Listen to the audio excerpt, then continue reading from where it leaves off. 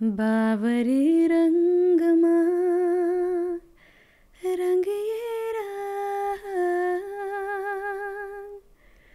मलाई माया गर साँचो माया गर निधरेको मात झै मलाई माया गर बाबरी रङ्ग बाबरी रङ्ग बाबरी रङ्ग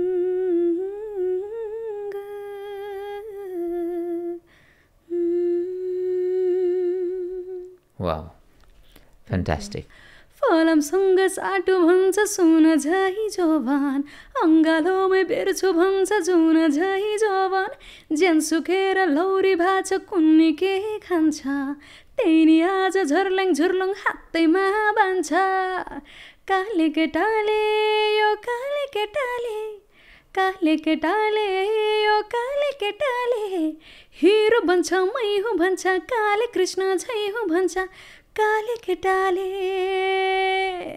ए हिरो बन्छ मै हुँ भन्छ काले कृष्ण झै हुँ भन्छ काले केटाले यो जति हामीले लाइफ स्प्यान लिएर आएको छौँ त्यो लाइफ स्प्यान चाहिँ पुरै मजाले जिउन पाऊँ जस्तो लाग्छ र अब बुढो हुन्जेलसम्म पनि त्यो बुढो भएको पनि एउटा अनुभव लिन पाउँ होइन एउटा एज हुँदै गइसकेपछि हाम्रो शरीरमा परिवर्तन आउँछ चाउरीपन आउँछ होइन त्यो कुराको पनि अनुभव लिउँ न जस्तो लाग्छ तर हेल्दी वेमा है तर हेल्दी भएर किनभने अहिले चाहिँ कस्तो लाइफस्टाइल भएको छ भने अलिकति टाइम हुँदै गइसकेपछि हेल्थलाई चाहिँ अब यो भागदौडको क्रममा भनौँ न अब हेल्थलाई चाहिँ अलिक कम प्राथमिकता दिने र अरू आफ्नो कामलाई चाहिँ बढी प्राथमिकता दिइरहेको हुन्छ अनि हेल्थ इस्युजहरू धेरै आइरहेको हुन्छ अब भनौँ न 35 क्रस हुने बित्तिकै अहिले त स्पेसली फिमेलहरूलाई त कस्तो हुन्छ भने 20 क्रस अथवा टिन एजमै कति हर्मोनल प्रब्लम्सहरू आइरहेको हुन्छ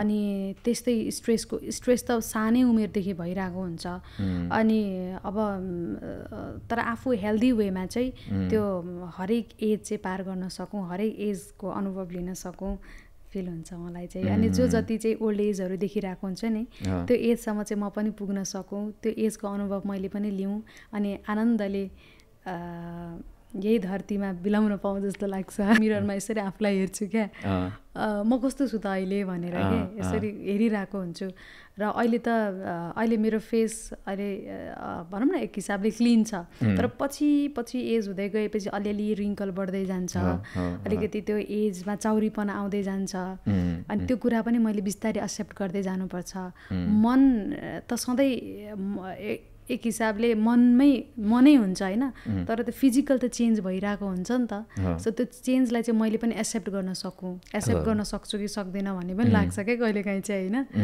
अनि त्यो एक्सेप्ट गर्न सकौँ र पछिसम्म पनि मैले बुढेसकालसम्म पनि आनन्दले राम्रो जीवन चाहिँ जिउन पाऊँ जस्तो लाग्छ अनि कसैले पनि दुःख नपाओस् उप्रति मैले जे कुरा चाहन्छु मैले पनि उसलाई त्यो दिन सक्नुपर्ने हुन्छ क्या सो त्यो भएर दुईजनाको अन्डरस्ट्यान्डिङ चाहिँ उसबाट मात्रै मैले धेरै कुरा एक्सपेक्ट गर्नु भएन नि त होइन मैले पनि उसको एक्सपेक्टेसनलाई मिट गराउनु पर्छ नि त सो त्यो खालको एउटा ब्यालेन्स त्यो खालको एउटा अन्डरस्ट्यान्डिङ चाहिँ दुईजना बिच भयो भने चाहिँ अनि जीवन अगाडि बढाउन सजिलो हुन्छ क्या किनभने कहिलेकाहीँ हामी धेरै एक्सपेक्ट गर्छौँ के अनि त्यो एक्सपेक्ट हामीले हाम्रो लागि गरिरहेको हो नि त उसको आफ्नो कम्फर्टको लागि आफ्नो सेटिस्फ्याक्सनको लागि गरे हो नि त उसलाई चाहिँ उसको मुड कस्तो छ हामीले त्यो पनि त बुझ्नुपर्छ नि त त्यो भएर ऊप्रति मैले एक्सपेक्ट गर्नुभन्दा अगाडि चाहिँ म प्रति चाहिँ मेरो आफ्नो क्यारेक्टर कस्तो छ त एकदम आफूले आफूलाई पनि चिन्न आवश्यक छ क्या त्यो भएर दुईटा चाहिँ ब्यालेन्स हिसाबले लानु पर्यो क्या त्यो ठ्याक्कै यस्तै हुनुपर्छ भन्ने छैन तर मैले ऊबाट जे एक्सपेक्ट गरेको छु मैले पनि उसलाई त्यो दिन सक्छु कि सक्दिनँ त्यो चाहिँ हुनु पर्यो अस्मिता आफ्टर लङ टाइम है आफ्टर लङ टाइम मैले कति 6 महिना जति त भयो भने लगभग 6 महिना नै भयो होला। सबभन्दा एउटा ठुलो कुरो चाहिँ ठुलो नै कुरो भनौँ न, एउटा हाम्रो पुरन लिम्बू भन्ने हुनुहुँदो रहेछ, तपाईँको एकदमै डाई हार्ड फ्यान।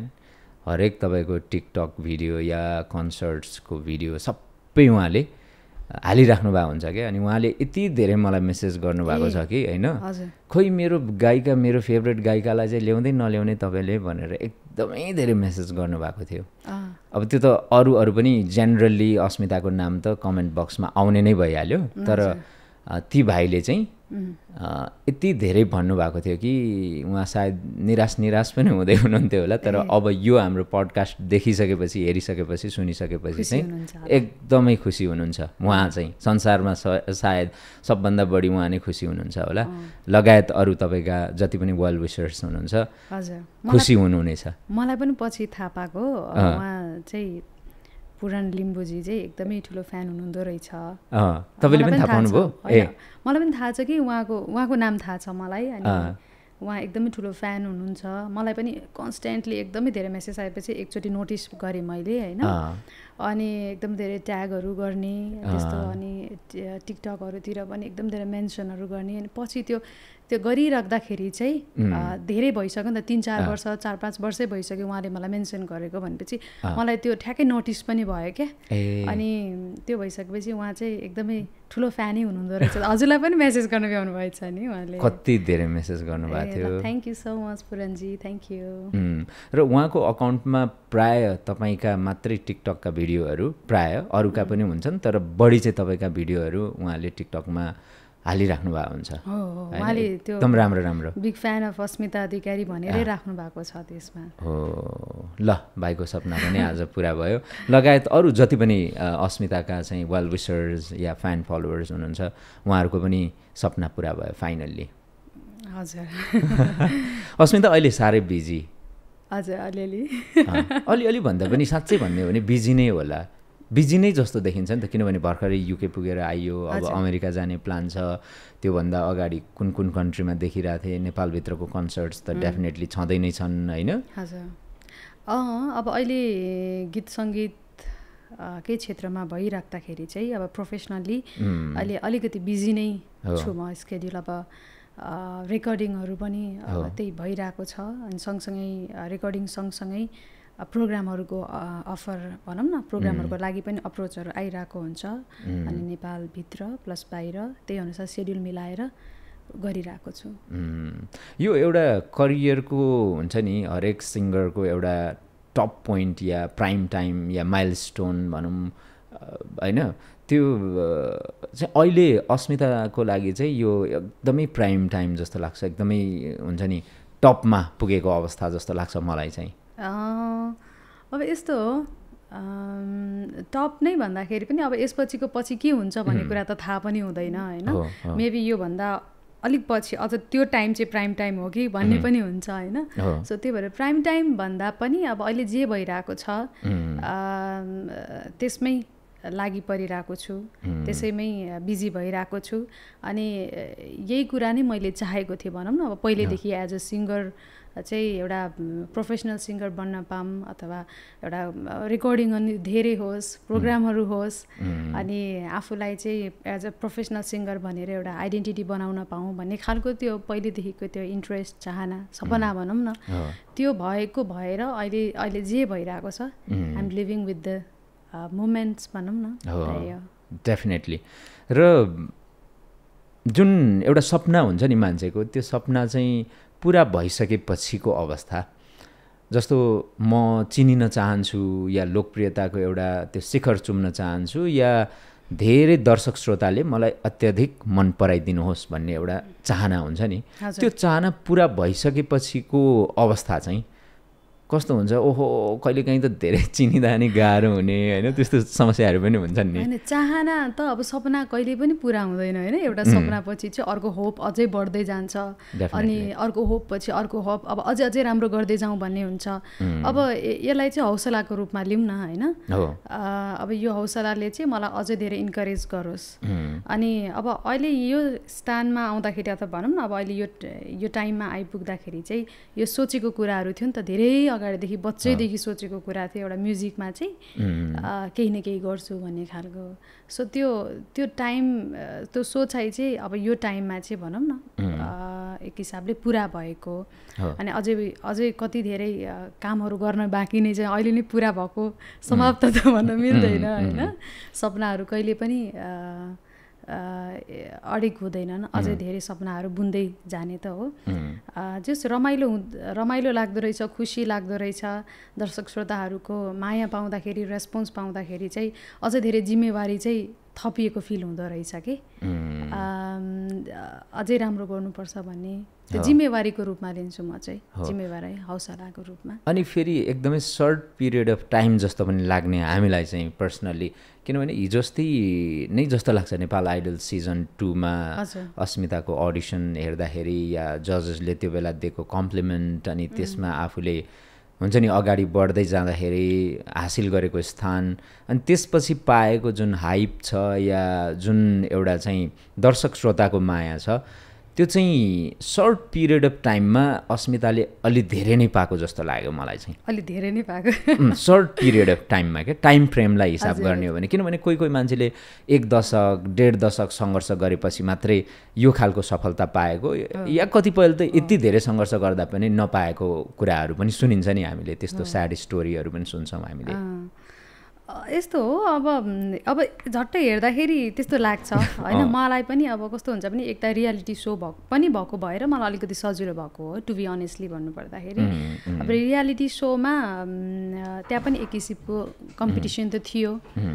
अनि अब रियालिटी सो पछि चाहिँ जति पनि गीतहरू आयो त्यो एभ्री सङहरू अब धेरै गीत गाएको छु, तर धेरै गीतमा पनि सर्टेन गीतहरू चलेका छन्, मन पराइदिनु भएको छ। अब त्यो यस्तो अवधि हेर्दाखेरि अलिकति छोटो जस्तो लाग्छ, तर यो डेडिकेसन भनौँ अथवा यो होप भनौँ, यो विश्वास भनौँ अथवा यो रियलाइजेसन अनि यो चाहिँ पहिलेदेखिको त्यो एउटा मेन्टालिटीले पनि होला सायद जस्तो लाग्छ मलाई चाहिँ। अब पहिलेदेखि त्यो एउटा गीत सङ्गीतमा केही गर्नै पर्छ एउटा चाहना पहिलेदेखि थियो। अनि अर्को भनेको चाहिँ अब स्टडी पछि चाहिँ मेरो आफ्नो सिङ्गिङ करियरलाई पनि मैले अगाडि बढाउनु पर्छ। अनि एउटा सजिलो माध्यम चाहिँ मेरो रियालिटी सो पनि भयो, जसले गर्दाखेरि चाहिँ वाइड मासमा पुग्न सजिलो पनि भयो। नेपालभित्र मात्रै नभएर नेपाल बाहिर जति पनि नेपाली भाषीहरू बस्नुहुन्छ उहाँहरूमा चाहिँ मेरो स्वर पुग्ने माध्यम त एकदम छिटो भयो कि। सो त्यो भएर पनि एकदम छोटो पिरियड हुनसक्छ, तर त्यसको लागि एउटा प्रिपेरेसन चाहिँ धेरै अगाडिदेखि नै थियो। त्यही त, तर हामीले जति बाहिरबाट हेर्ने मान्छेले देखिरहेको हुन्छौँ नि त्यो चाहिँ अब छोटो समयमा त्यो उपलब्धि हासिल गरे जस्तो देखिन्छ, तर भित्रभित्र त्यो व्यक्तिले आफू त्यो स्थानमा पुग्नको लागि अथवा कुनै पनि क्षेत्रमा स्थापित हुनको लागि गरिरहेको सङ्घर्षको पाटो त फेरि त्यो आफैमा निकै चुनौतीपूर्ण अनि कतिपयको भयानक पनि हुन्छ होइन। अनि धेरै गाह्रो पनि हुन्छ नि, कठिनाइहरू हुन्छ एकदमै त्यो अप्स एन्ड डाउन्सहरू त धेरै हुन्छ।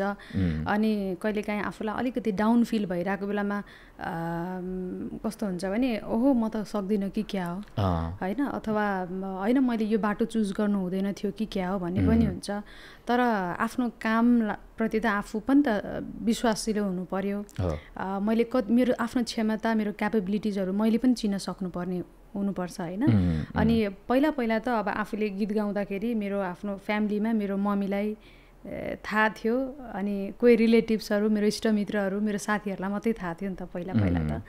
अनि अब जो जतिलाई मैले आफ्नो गीतहरू सुनाउँथेँ उहाँहरू सबैजनाले उहाँहरूकोमा चाहिँ एउटा भनौँ न एउटा चर्चाको विषय पनि बन्थ्यो, एउटा थोरै ग्रुप अफ पिपलमा मात्रै पनि। सो त्यसले पनि मलाई अलिकति इन्करेज पनि गरेको हो एक त होइन। अनि अर्को भनेको चाहिँ अब त्यही हो, अप्स एन्ड डाउन आउँछ, आफूले आफूलाई चाहिँ सम्हाल्नुपर्छ, आफूले आफूलाई चिन्न सक्नुपर्छ। अनि आफ्नो इम्प्रुभमेन्ट्सहरू के हो, आफ्नो क्यापेबिलिटिज के हो, अलिकति आफूले आफूलाई निहाल्यो भने अथवा आफ्नो क्षमता थोरै चिन्न सक्यो भने चाहिँ अगाडि बढ्न थोरै सजिलो पनि हुन्छ। हजुर डेफिनेटली। र यसमा चाहिँ कतिपयले चाहिँ लकको कुरालाई एकदमै जोडतोडका साथ उठाउनु हुँदो रहेछ। अस्ति भर्खर एकजना सिङ्गर बहिनी जो नेपाल आइडल सिजन 2 मै भाग लिनुभएको जस्तो लाग्छ मलाई। सिजन 2 नै भन्नुभएको थियो क्या। र सुमन परियार चिन्नुहुन्छ? चिन्छु सुमनलाई। सुमनले मेरो पडकास्टमा आएर उहाँले दुःख सुखको धेरै कुराहरू सेयर गर्नुभएको छ। अनि उहाँले चाहिँ के भन्नुभयो भने दाइ म त हारिसकेँ अलमोस्ट, अब विदेश जाँदैछु भनेर सुनाउनु भएको थियो क्या। भन्नाले मैले धेरै गरेँ, धेरै सङ्घर्ष गरेँ यो क्षेत्रमा, 13 वर्षदेखि गाएँ, तर सकिनँ, मेरो लक नै नभएको होला सायद भनेर भन्नुभएको छ क्या उहाँले। अनि लक पनि म्याटर्स जस्तो पनि लाग्ने क्या कहिलेकाहीँ चाहिँ। होइन, सबैभन्दा ठुलो कुरा त आफ्नो काम नै हो पहिलो कुरा त। काम पछि अर्को भनेको कुनै कुनै ठाउँमा चाहिँ अलिकति लकले पनि क्या दिँदो रहेछ कि साथ दिँदो रहेछ। अब त्यो चाहिँ अब त्यो लकको लागि पनि सर्टेन केही सिचुएसन मिल्नुपर्ने होला सायद, होइन? त्यो लकले पनि अलिकति साथ पनि दिनुपर्छ। अनि सबैभन्दा ठुलो कुरो सधैँभरि लकले साथ पनि दिँदैन, त्यसमा आफ्नो एक्स्ट्रा इफोर्ट चाहिन्छ। अनि त्यही हो, कसैको केही कामहरू अलिकति छोटो अवधिमा देखिन्छ भने कसैलाई चाहिँ सङ्घर्ष गर्न अलिकति टाइम लाग्छ, अनि कसैलाई आफूलाई चिन्न अलिकति टाइम लाग्छ, आफ्नो क्षमतालाई रियलाइज गर्न अलिकति टाइम लाग्छ क्या। सो त्यसले नै कसैको चाँडो कसैको ढिलो हुने कारण पनि त्यही हो। सो त्यसमा चाहिँ अलिकति आत्तिनु पनि हुँदैन जस्तो लाग्छ मलाई। कन्टिन्युटी त छँदैछ, तर आफूलाई अलिकति होइन आफू छैन कि क्या हो अथवा त्यस्तो खालको फिल आउँछ भने चाहिँ साइड बाई साइड अरू कामहरू पनि गर्ने, प्लस आफ्नो कामलाई पनि कन्टिन्युटी चाहिँ गर्ने। त्यसलाई चाहिँ चट्टै छोडेर अरू कामप्रति लाग्नुपर्छ जस्तो लाग्दैन मलाई, किनभने सङ्गीत भनेको चाहिँ एउटा वरदान पनि हो, आशीर्वाद हो। जो कोहीलाई चाहिँ यो आशीर्वाद पाउँछ जस्तो पनि लाग्दैन मलाई।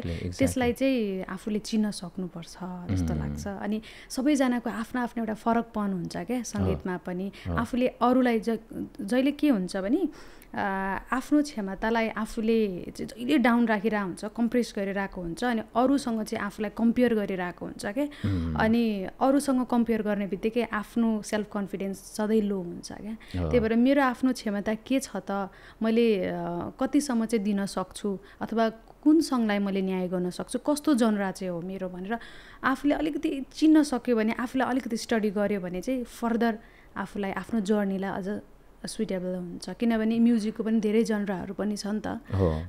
अनि त्यो भएर आफूले अरूलाई कम्पेयर गर्नुभन्दा पनि आफ्नो कम्पिटिसन चाहिँ आफैसँग राख्नुपर्छ जस्तो लाग्छ। र हरेक मान्छेको टाइम आउँछ भनेर पनि भनिन्छ होइन वास्तवमा। अनि जस्तो एउटा अमेरिकाको राष्ट्रपतिको इक्जाम्पल दिँदाखेरि, जस्तो बराक ओबामाले चाहिँ करिब 55 to 60 इयर्समा चाहिँ राष्ट्रपति बनेर पनि उहाँ चाहिँ रिटायर्ड भइसक्नु भयो भने डोनाल्ड ट्रम्प चाहिँ प्रधानमन्त्री के अरे राष्ट्रपति बन्दै गर्दाखेरि उहाँ चाहिँ 70+ इयर्स अथवा 80 पुग्न लागेको एजको हुनुहुन्थ्यो क्या। भनेपछि कसैको टाइम छिटो आएर छिटै सक्यो होला, या कसैलाई कुन टाइम अब त्यो जुरेको थियो होला होइन, कसैलाई कुन टाइम जुर्छ होला क्या। तर ढिलो भन्ने चाहिँ नहुँदो रहेछ। आफूलाई चाहिँ जहिले पनि हुन्छ नि, जहिले आफूलाई चाहिँ कहिले पनि आफूलाई चाहिँ डाउन चाहिँ फिल गराउनु हुँदैन। जहिले पनि आफूले स्टडी गरिराख्नुपर्छ। अनि आफ्नो क्यापेबिलिटिज मेन भनेको आफूले आफूलाई चिन्नुपर्छ क्या। त्यो भइसकेपछि समय भनेको त चलि नै राख्छ, एज भने पनि त्यही अनुसार गइ नै राख्छ, तर क्षमता भन्ने कुरा चाहिँ जहिले स्ट्रङ हुँदै जान्छ क्या। एक्सपिरियन्स, अनुभव भनेको चाहिँ जति आफू अगाडि बढ्दै गयो, जति त्यो समयअनुसार चल्दै गयो, एक्सपिरियन्स अनुभवहरू पनि त्यही अनुसार बढ्दै जान्छ कि हो। र यस्तो कुराहरूमा अलिअलि चाहिँ एजले पनि म्याटर गर्छ होइन। मान्छेले जति धेरै वसन्तहरू पार गर्दै गयो या जति भोटो फटाउँदै गयो, अलिअलि चाहिँ त्यो एजको पनि एउटा फ्याक्टर चाहिँ हुन्छ। तर अब सबै फेरि एजै भन्ने त हुँदैन फेरि। के कुरामा एज? जस्तो त्यो एक्सपिरियन्सको कुरा, अथवा जीवन बुझ्ने कुरा, अथवा आफ्नो ट्यालेन्टको कुरा, अथवा जे कुरा पनि। हजुर हजुर, अनुभव भनेको त प्रायः जसो सबै अब एजले पनि म्याटर गर्छ। कोही यस्तो हुन्छ एजले, कोही एजभन्दा अगाडि नै अनुभवी पनि हुन्छ, कोही चाहिँ एज धेरै गइसकेपछि पनि अनुभवी पनि नहुने हुन्छ कि। त्यो कोही चाहिँ एजभन्दा अगाडि एकदमै म्याच्योर्ड भइ नै रहेको हुन्छ, ऊबाट पनि हामीले धेरै कुराहरू सिक्न सक्छौँ होइन। सो त्यो चाहिँ उसको परिस्थिति, उसको हुर्काइ बढाइ, उसले देखेको कुराहरू, उसले भोगेको कुराहरू, त्यो हरेक कुराले म्याटर गर्छ। ऊ बसेको समाजले फरक पर्छ, उसको सङ्गतले फरक पर्छ। सो त्यो भएर एज भनेको एउटा अनुभव पनि हो, तर एजभन्दा अगाडि पनि धेरै अनुभव लिन सकिन्छ। डेफिनेटली। र अब रहर मात्रैले पनि सबै कुरा चाहिँ हुन्छ जस्तो लाग्दैन। जस्तो अस्मिताले भने जस्तो आफ्नो खास खुबी चाहिँ के हो हैन, त्यो चाहिँ छुटाउनु पर्यो सबैजनाले हैन। जस्तो मलाई पनि गीत गाउन रहर लाग्छ क्या, मैले गीत पनि गाएको छु क्या, एउटा गीत गाएको छु हैन। तर मलाई यति थाहा छ कि म I am not a professional singer. म चाहिँ जे गरिराखेको छु खास मेरो प्रोफेसन, मैले म्युजिक भिडियो पनि खेलेको छु तर हैन। तर मलाई के थाहा छ भने मेरो बोल्ने पेसा नै हो या म अन्तर्वार्ता गर्ने मान्छे नै हो या म प्रश्नकर्ता नै हो मेनली चाहिँ, अथवा अहिलेसम्म म अलिकति जेमा सफल भइरहेको छु यसैलाई कन्टिन्युटी गर्नुपर्छ। अरू भनेको रहरका चिजहरू कहिले काहीँ गरिने चिजहरू ठिक छ भन्ने चाहिँ हुनु पर्यो। त्यो खुबी चाहिँ आफूले आफूलाई चिन्ने चाहिँ हुनु पर्यो। कुनै कुरा चाहिँ रहरमा मात्रै सीमित हुन्छ के, अनि कतिपय कुरा चाहिँ मेरो आफ्नो मेन काम चाहिँ के हो त भन्ने कुरा चिनि नै रहेको हुँदैन, आफ्नो मेन कर्म चाहिँ चिनि नै रहेको हुँदैन। सो त्यो भएर कति कुराहरू रहरलाई चाहिँ प्रोफेसनल बनाइरहेको हुन्छ, त्यसले गर्दाखेरि कुनै कुनै कुरामा चुकिरहेको हुन्छ हैन। त्यो त्यही हो, अब आफूले चिन्नै चाहिँ पर्छ। त्यो चिन्नको लागि पनि अनुभव चाहिन्छ हैन। अलिकति समय अनुसार आफू अलिकति बग्न पनि सक्नुपर्छ, अलिकति सराउन्डिङ्स पनि हेर्नुपर्छ, आफूलाई अलिकति एक्सप्लोर पनि गर्नुपर्छ। अनि त्यो भनेको बिस्तारै बिस्तारै थाहा हुने कुरा हो, सबै अनुभव पछि नै थाहा हुन्छ त्यो चाहिँ है। र अब सेल्फ इभ्यालुएसन भन्ने कुरा जुन छ नि, जस्तो आफूले आफूलाई चिन्ने कुरा चाहिँ खासमा भन्ने भने त्यति साह्रो गाह्रो चाहिँ होइन जस्तो लाग्छ क्या। किनभने जस्तो मानौँ मैले एउटा गीत गाएपछि एउटा लेमनको रूपमा एउटा आम अडियन्सको रूपमा सुन्दाखेरि कस्तो सुनेको छ, ठिकै छ भन्ने त हुन्छ नि। अथवा जुनसुकै क्षेत्रमा पनि काम गरिसकेपछि त्यसको आउटपुट हेर्ने बेलामा मैले कस्तो गरेँ भनेर आफूले आफूलाई घोत्लेर निहालेर मजाले हेर्ने हो भने त्यो केही हदसम्म चाहिँ थाहा हुन्छ जस्तो लाग्छ है मलाई। अथवा आफूले आफूलाई सबभन्दा राम्ररी चिनिन्छ जस्तो पनि लाग्ने क्या एक हिसाबले। मेरो कमजोरी के छ अथवा मेरो खुबी के छ अलिकति घोत्लिनु चाहिँ पर्यो, अलिकति फोकस चाहिँ हुनु पर्यो आफ्नो कामप्रति। अनि मैले के गरिरहेको छु त, मेरो कतिको इम्प्रुभ भइरहेको छ त भन्ने कुराहरूमा चाहिँ अलिकति निहालेर हेऱ्यो भने, अथवा आफूलाई आफ्नो बारेमा बढी त अरू कसलाई थाहा होला र हैन। सो त्यो भएर आफूलाई जे कुरा आफ्नो बारेमा थाहा छ अरूको कुरा पनि सुन्न पर्छ हैन, तर अरूको कुरा सुनेर त्यो फिल्टर पनि गर्न सक्नुपर्छ कि। सो त्यो भएर पहिला आफूलाई निहाल्ने, अनि कति कुरा कमजोरी पनि जब हामीले निहाल्न सक्छौँ नि, अनि कमी कमजोरीहरू पनि त्यसै बेला हामीले त्यो फिल्टर गर्न सक्छौँ क्या। अनि त्यो भइसकेपछि त्यही हो, अब आफूले आफूलाई निहाल्नु पर्छ सबैभन्दा ठुलो कुरो। अनि त्यही हो, अब के भन्नु। एक्ज्याक्टली। र अब धेरै मान्छेहरू चाहिँ जस्तो मैले गीत सङ्गीतकै क्षेत्रमा या अरू क्षेत्रमा पनि कतिपय एकदम निरन्तर दशकौँ दशक होइन लागिरहेको देखिन्छ नि। जस्तो अब एउटा राम्रो गायक हुन सक्ने मान्छे राम्रो सङ्गीतकार नहुन सक्छ, एउटा राम्रो सङ्गीतकार राम्रो गायक नहुन पनि सक्छ नि। उसलाई त गायक हुनको लागि त एउटा सर्टेन त भगवान्ले केही दिएर पठाएको हुनुपर्छ नि होइन। तर राम्रो गायक नभए पनि राम्रो सङ्गीतकार त बन्न सक्छ फेरि। त्यसरी खुबी छुटाउनु पर्यो भन्ने पनि हो। यस्तो पनि हुँदो रहेछ। अब कतिजनाको त्यो अब म आफू पनि रेकर्डिङहरू गर्ने क्रममा अब यो सङ्गीत क्षेत्रमै हुँदाखेरि मैले कति कुराहरू के देखिसकेको छु भने, अब मलाई रेकर्ड गर्न बोलाउनुहुन्छ अनि डमी भोकलहरू पठाउनुहुन्छ होइन। त्यो डमी भोकल यति राम्रो लाग्छ मलाई होइन। त्यो डमी भोकल होइन ठिक छ उहाँलाई नै गाउन दिनुहोस् जस्तो पनि लाग्छ क्या। अनि कुनै मेल पार्टहरू पठाइराख्नु भएको छ भने मेल त उहाँले गाउँदा पनि हुन्छ त, कस्तो मिठो सुनिरहेको छ भन्दै पनि उहाँको त्यो भोकलहरू राखि नै रहेको हुँदैन कि। किनभने उहाँको प्रयास चाहिँ धेरै अगाडिदेखिको, सङ्घर्ष धेरै अगाडिदेखिको र पनि अब त्यो क्षेत्रलाई छोडेर चाहिँ हुन्छ नि एउटा एज अ कम्पोजर अथवा एज अ एरेन्जर चाहिँ त्यतापट्टि चाहिँ ढल्किनु भएको हुँदो रहेछ क्या। सो त्यो भएर त्यो चाहिँ सायद अब उहाँहरूको आफ्नो आफ्नो इच्छाको कुरा पनि होला। अनि अर्को कुरा चाहिँ अब धेरै कस्तो हुन्छ भने धेरै निरन्तरता दिइराख्दाखेरि पनि सधैँभरि आफ्नो भोकल भन्दा पनि अब अरूको भोकल प्रति चाहिँ विश्वास लाग्ने हुँदो रहेछ कि। अनि अर्को भनेको चाहिँ अब त्यहाँ धेरै कुरा हुन्छ, अब प्रड्युसर डिरेक्टर भनौँ अथवा त्यहाँको अब टिमले पनि अब यो सिङ्गर राख्दा ठिक होला भन्ने उहाँहरूको आफ्नो चोइसको कुरा हो। तर अब होला सायद। अब कोही कम्पोजरहरू चाहिँ पहिला सिङ्गर बन्न मन लागेको व्यक्तिहरू चाहिँ कम्पोजरमा ढल्किनु भएको छ। कोही चाहिँ अब एउटा एज अ सिङ्गर नै कम्पोजर पनि हुनुहुन्छ, लिरिसिस्ट पनि हुनुहुन्छ, एउटा मल्टी ट्यालेन्टेड पनि हुनुहुन्छ।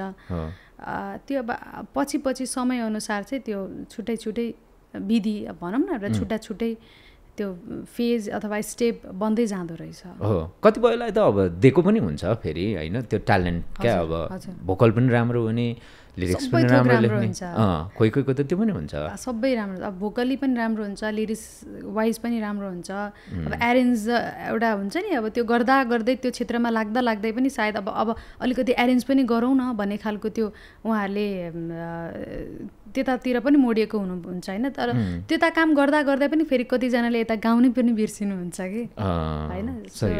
अब उहाँहरूको त्यो आफ्नो सो इच्छाको कुरा हो त्यो चाहिँ। तर अब कतिजना सक्सेस पनि हुनुहुन्छ as a composer, as a singer, as a performer पनि सक्सेस पनि हुनुहुन्छ। सो त्यो चाहिँ आई थिङ्क अब त्यो चाहिँ अब माथिबाटै त्यो एउटा एक हिसाबले आफ्नो एउटा इफोर्ट पनि चाहियो र उसलाई लेखेको नै त्यही गर्न हो जस्तो पनि लाग्छ मलाई चाहिँ। एक्ज्याक्टली।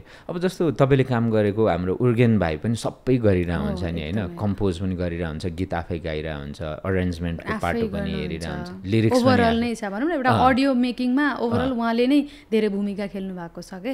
लाइक अब अरेन्ज पनि आफै गर्नु भएको छ होइन। अब एज अ कम्पोजर पनि कति राम्रो कम्पोज गर्नुहुन्छ। अनि अर्को भनेको चाहिँ लिरिक्स एज अ अब लिरिसिस्टको हिसाबले पनि उहाँले राम्रो लिरिक्सहरू लेख्नु भएको छ। अब मैले धेरै उहाँसँग सहकार्य गर्दाखेरि पनि त्यो फिल गरेको छु मैले। अनि राम्रो गीतहरू गाएको छु मैले। सो त्यो भएर एउटा कम्प्लिट प्याकेजै भन्न पनि मिल्छ। त्यो भइसकेपछि चाहिँ सङ्गीतमा टिक्नलाई चाहिँ गाह्रो चाहिँ हुँदैन उहाँको लागि चाहिँ, लङ टर्मसम्म पुग्न सकिन्छ जस्तो लाग्छ कि। किनभने अब एज अ एरेन्जर पनि अब धेरै कामहरू एरेन्जको कामहरू पनि आउँछ होइन। अनि एज अ सिङ्गर त एज अ पर्फर्मरको हिसाबले नेपालभित्र नेपाल बाहिर पनि उहाँले धेरै पर्फर्म गरिराख्नु भएको छ। त्यो भइसकेपछि अझ सजिलो हुन्छ स्पेसल्ली नेपालमा। र अहिले नयाँ पुस्ताको जे होस् अरू जो अलिकति सोलो आर्टिस्टहरू जसले एकदमै कम मात्र काम गर्नुहुन्छ नि, उहाँहरूको पनि त्यस्तो खालको देखिन्छ है। त्यो जस्तो विदेशमा पनि जेनरली प्राय चाहिँ जस्तो लिरिक्स पनि आफै लेख्ने, कम्पोज पनि गर्ने, अनि आफै पर्फर्म गर्ने, स्क्रिनमा पनि आफै देखिने त्यो चलनहरू हुँदो रहेछ। तर नेपालमा त अलिकति मिक्स्ड खालको छ चलन। तर जस्तो नयाँ पुस्ताहरूमा एकाध दुईले त्यसरी गरिराख्नु भएको छ नि, राम्रो पनि गरिराख्नु भएको छ। यो चाहिँ अब सबै अब टाइम अनुसार पनि होला सायद होइन। कस्तो हुन्छ भने हाम्रो म्युजिकमा अब धेरै जनरहरू पनि छ, आफ्नो एउटा टेस्ट छ। सबैजनालाई एउटै टेस्ट पनि मन पर्दैन नि त। आफूलाई एउटा आफ्नो लिसनिङ छुट्टै छ, आफ्नो अब्जर्भेसन छुट्टै छ। मलाई चाहिँ यो भन्दा पनि मलाई यस्तो खालको गीतहरू मनपर्छ, यस्तो खालको गीतहरू निकाल्न मन लाग्छ। त्यो इन्ट्रेस्टले नै सायद त्यो कुराहरू चाहिँ आएको हो जस्तो लाग्छ मलाई। अब त्यो अहिले अब जति पनि हुनुहुन्छ होइन, अहिले न्यू अझै आउँदै हुनुहुन्छ नि, उहाँहरू चाहिँ आफैमा एकदमै राम्रो एउटा लिरिसिस्ट अनि कम्पोजर, आफैमा एकदमै राम्रो सिङ्गरहरू पनि हुनुहुन्छ होइन। एउटा कम्प्लिट प्याकेज बनेर आउनु भएको छ, धेरैजना सिङ्गरहरू हुनुहुन्छ। त्यो चाहिँ मलाई एकदमै राम्रो लाग्छ क्या। उहाँहरूप्रति अझै धेरै त्यो रेस्पेक्ट बोलाउँछ क्या मलाई चाहिँ। अनि उहाँले अझै भविष्यको दिनमा चाहिँ अझै राम्रो गर्न सक्नुहुन्छ, अझै राम्रो गर्नुहुन्छ, अझै धेरै आफ्नै एउटा आइडेन्टिटी, आफ्नै एउटा ब्रान्ड बनाएर चाहिँ हिँडिराख्नु भएको छ। त्यो भइसकेपछि अझै आउने न्यू कमरहरूको लागि चाहिँ एउटा सोर्स अफ इन्सपिरेसन पनि बन्छ कि। त्यो चाहिँ एकदमै राम्रो लाग्छ। राम्रो पाटो, हजुर राम्रो पाटो। जस्तो अस्मिता, अब हामीले अघि स्ट्रगलको कुरा गर्दाखेरि या सफलताको कुरा गर्दाखेरि पछाडि एउटा ब्याकग्राउन्डमा नदेखिने गरी त्यो मान्छेले स्थापित हुनलाई सङ्घर्ष गरिराखेको हुन्छ र सङ्घर्ष गर्दाखेरि चाहिँ ups and downs, highs and लोज, अनि एकदमै कहिलेकाहीँ दुःखको कुरा अथवा क्विट गरिदिउँ कि या रुन मन लाग्ने कुराहरू त्यस्तो हरेककोमा हुँदो रहेछ होइन। हजुर एकदमै। अब अस्मिताकोमा पनि त्यस्तोहरू छ भन्ने बुझ्नु पर्यो हामीले चाहिँ। हजुर एकदमै थियो। त्यो थिएन त भन्नै मिल्दैन। किन भन्दाखेरि एकदमै इजिली केही कुराहरू ग्र्याब गर्न सकिँदैन रहेछ कि। इजिली चाहिँ केही पनि हुँदैन रहेछ। मलाई सिङ्गर बन्न मन छ, म कुनै गीत गाएर म हिट भइहाल्छु भन्ने खालको त्यो सोचै हुँदैन रहेछ कि।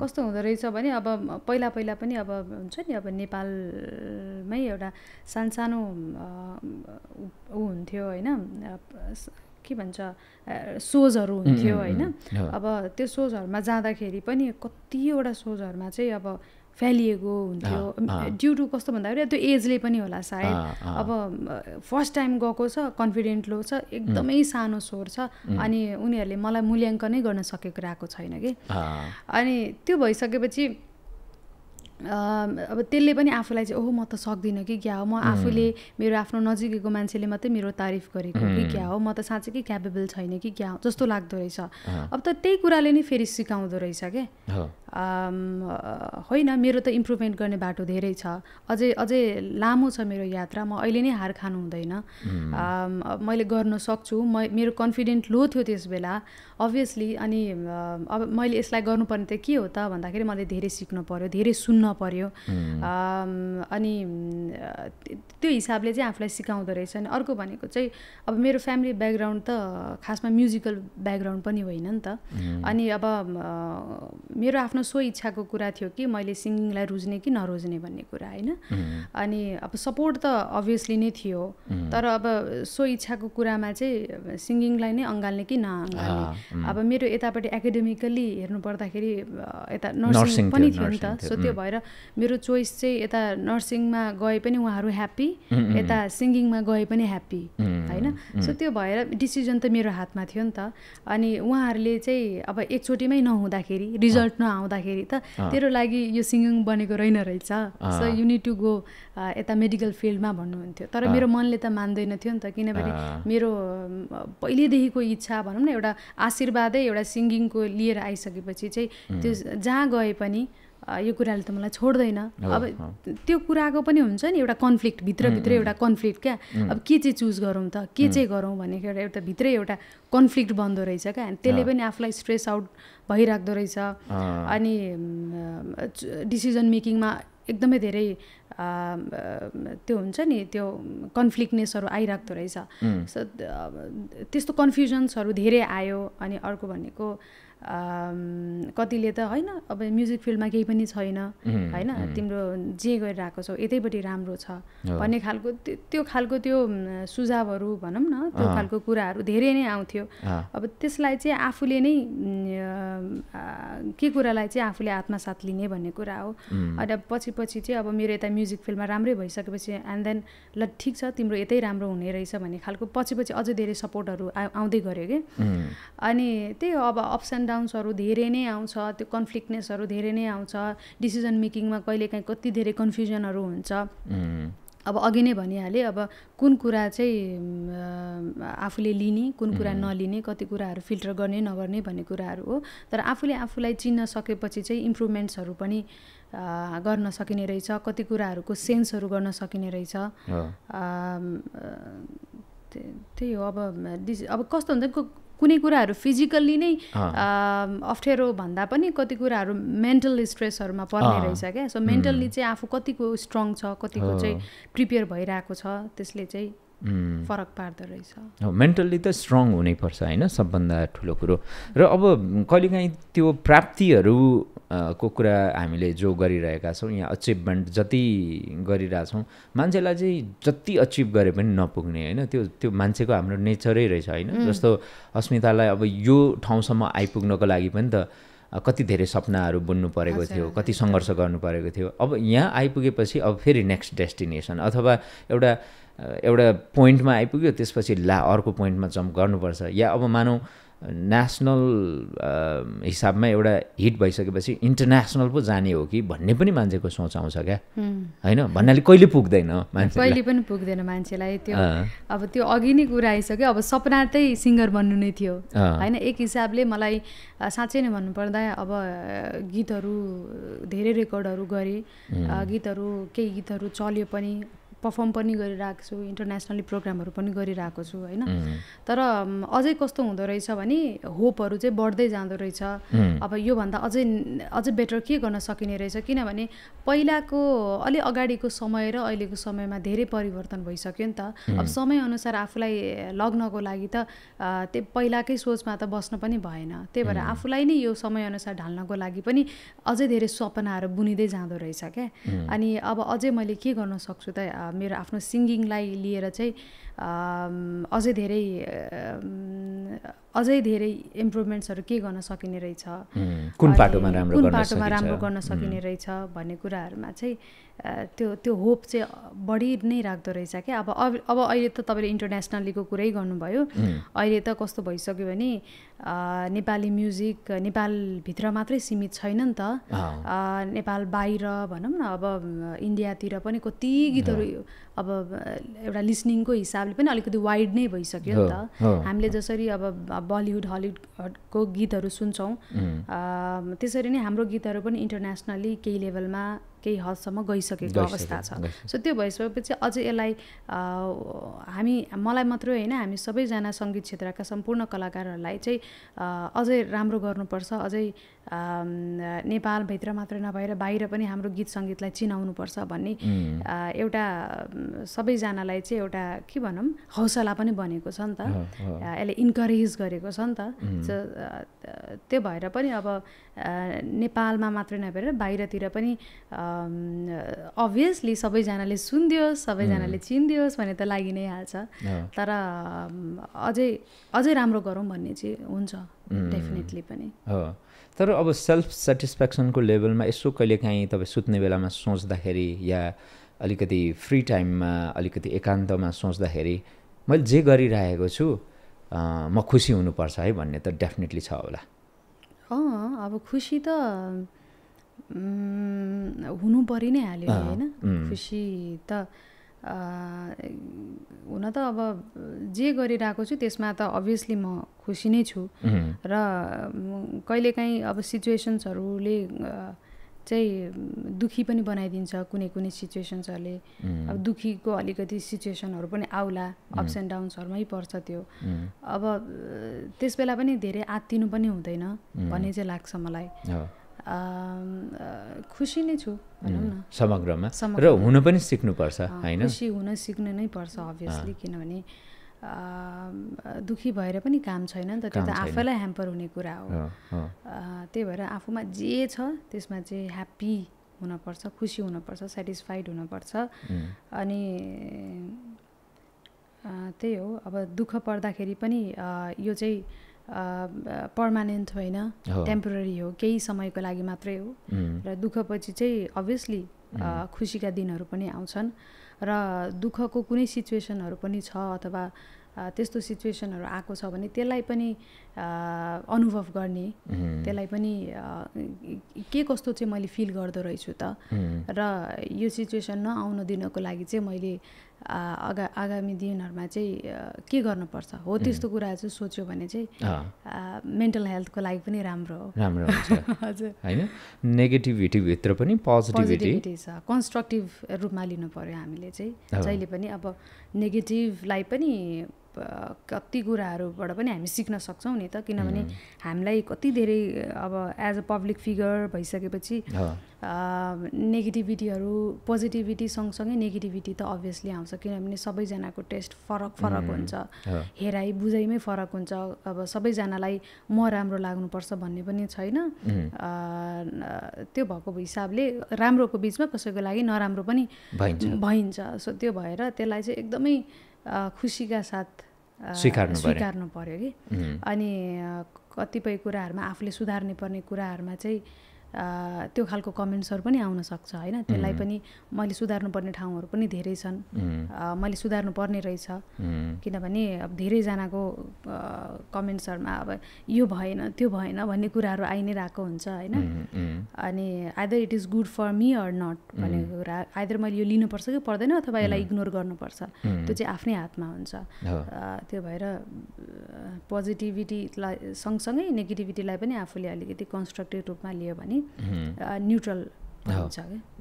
र कन्स्ट्रक्टिभ वेमा कसैले क्रिटिसाइज गर्छ, कुनै कुरा सुधार गर्नुपर्छ, यो पार्टमा कमजोरी भयो भने त त्यो त साह्रै राम्रो कुरा हो, कहिलेकाहीँ कति राम्रो हुन्छ त्यो कुराहरू। हजुर एकदमै राम्रो, किनभने सबैले राम्रो भनिदिनै रहेको हुन्छ अभियसली होइन, तर अब कतिले चाहिँ आफूलाई साँच्चै नै निहाली नै रहेको हुन्छ क्या। अनि तिम्रो यो केसमा चाहिँ अब तिमीलाई अलिकति सुधार्नु पर्ने भयो, तिम्रो सबै थोक ठिक छ, तर अब अलिकति तिम्रो यो चाहिँ भएन भन्यो भने ठिक छ आफूले कति कुरा आफूलाई ननिहाल्दाखेरि त्यो कुरा त उसले मलाई भनिदिरहेको छ भने वाइ नट मैले यसलाई इम्प्रुभ गर्ने भनेर त्यसलाई त हामीले एकदमै पोजिटिभ लिनुपर्छ नि। र अब समग्रमा त मलाई जहाँसम्म लाग्छ कम गाली पाउने अथवा त्यस्तो धेरै नेगेटिभ कमेन्ट्स नपाउने गायिकामा नै पर्नुहुन्छ तपाईँ। अहिलेसम्म त्यस्तो कुनै कन्ट्रोभर्सिज पनि हामीले सुनेका छैनौँ होइन, देखेका छैनौँ त्यो हिसाबमा पनि। अब त्यति धेरै चाहिँ छैन, अब टचवुड त्यस्तो नहोस्। जस खुसी लाग्छ अब प्रायः जसोले अब जहाँ पनि गइरहेको हुन्छ एक हिसाबको राम्रो रेस्पोन्स पाइरहेको हुन्छ, राम्रो फिडब्याक पाइरहेको हुन्छ, अनि यो देख्दा चाहिँ खुसी लाग्छ। तर आइहाल्यो भने पनि एक दुईवटा नकारात्मक टिका टिप्पणी आइहाल्यो भने पनि त्यसलाई पचाउन सक्ने क्षमता चाहिँ हामीले विकास गर्नुपर्छ भन्ने कुरा हो। हजुर हजुर एकदमै। आफूले त अब त्यो नेगेटिभ कमेन्ट्सहरू अघि नै भनिहालेँ, त्यो अब अलिअलि त आउँछन्, अभियसली सबैजना फरक हुन्छन् मान्छेहरू। अब त्यो आउँदाखेरि ला मलाई किन भन्यो होला त्यस्तो भनेर आत्तिनु चाहिँ हुँदैन। कति कुराहरू कन्स्ट्रक्टिभ वेमा लिनुपर्छ, कति कुराहरू इग्नोर गर्न सक्नुपर्छ।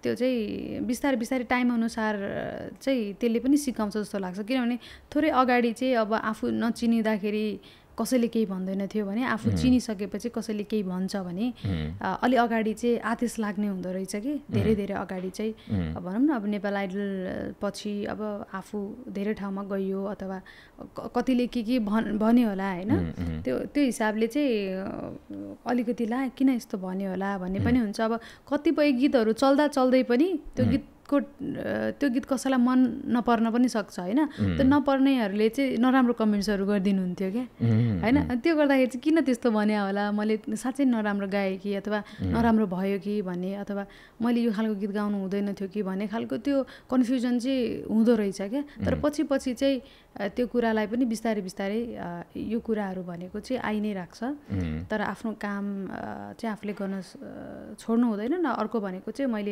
म आफू राइट पाथमा हुनुपर्छ। एक्ज्याक्टली, त्यो चाहिँ सोच्नु पर्यो। जस्तो अस्मिताको सवालमा जस्तो सिङ्गिङमै प्रश्न उठाएर अथवा स्वर नराम्रो छ भनेर यहाँ यो पाटोमा यो पुगेन भनेर कहिले पनि कमेन्ट आएको त देखेको छैन मैले चाहिँ, र आउँदैन पनि त्यो होइन। किनभने तपाईँको त्यो सुमधुर एउटा स्वर घाँटीको कामले गर्दाखेरि पनि सबैले मन पराउनु भएको रिजन पनि यही हो, धेरै काम पाउनु भएको रिजन पनि यही हो।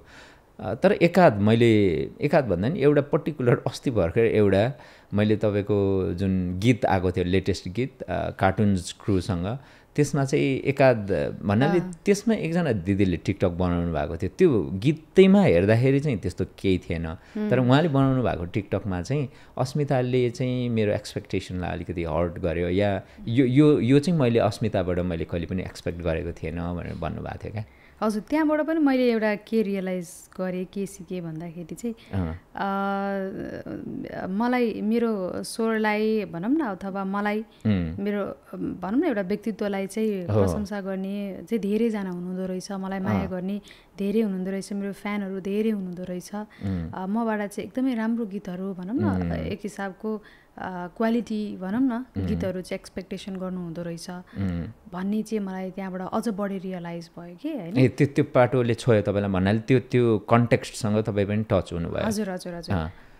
होइन, मैले उहाँको त्यो टिकटक त हेरिनँ मैले। तपाईँले चाहिँ हेर्नु भयो? मैले हेरिनँ, मैले थाहै छैन, हजुरले भनेपछि थाहा पाएँ मैले। तर धेरैहरूले चाहिँ मलाई मेन्सन गरेर मैले यो चाहिँ एक्सपेक्ट गरेको थिएन भन्नुभयो।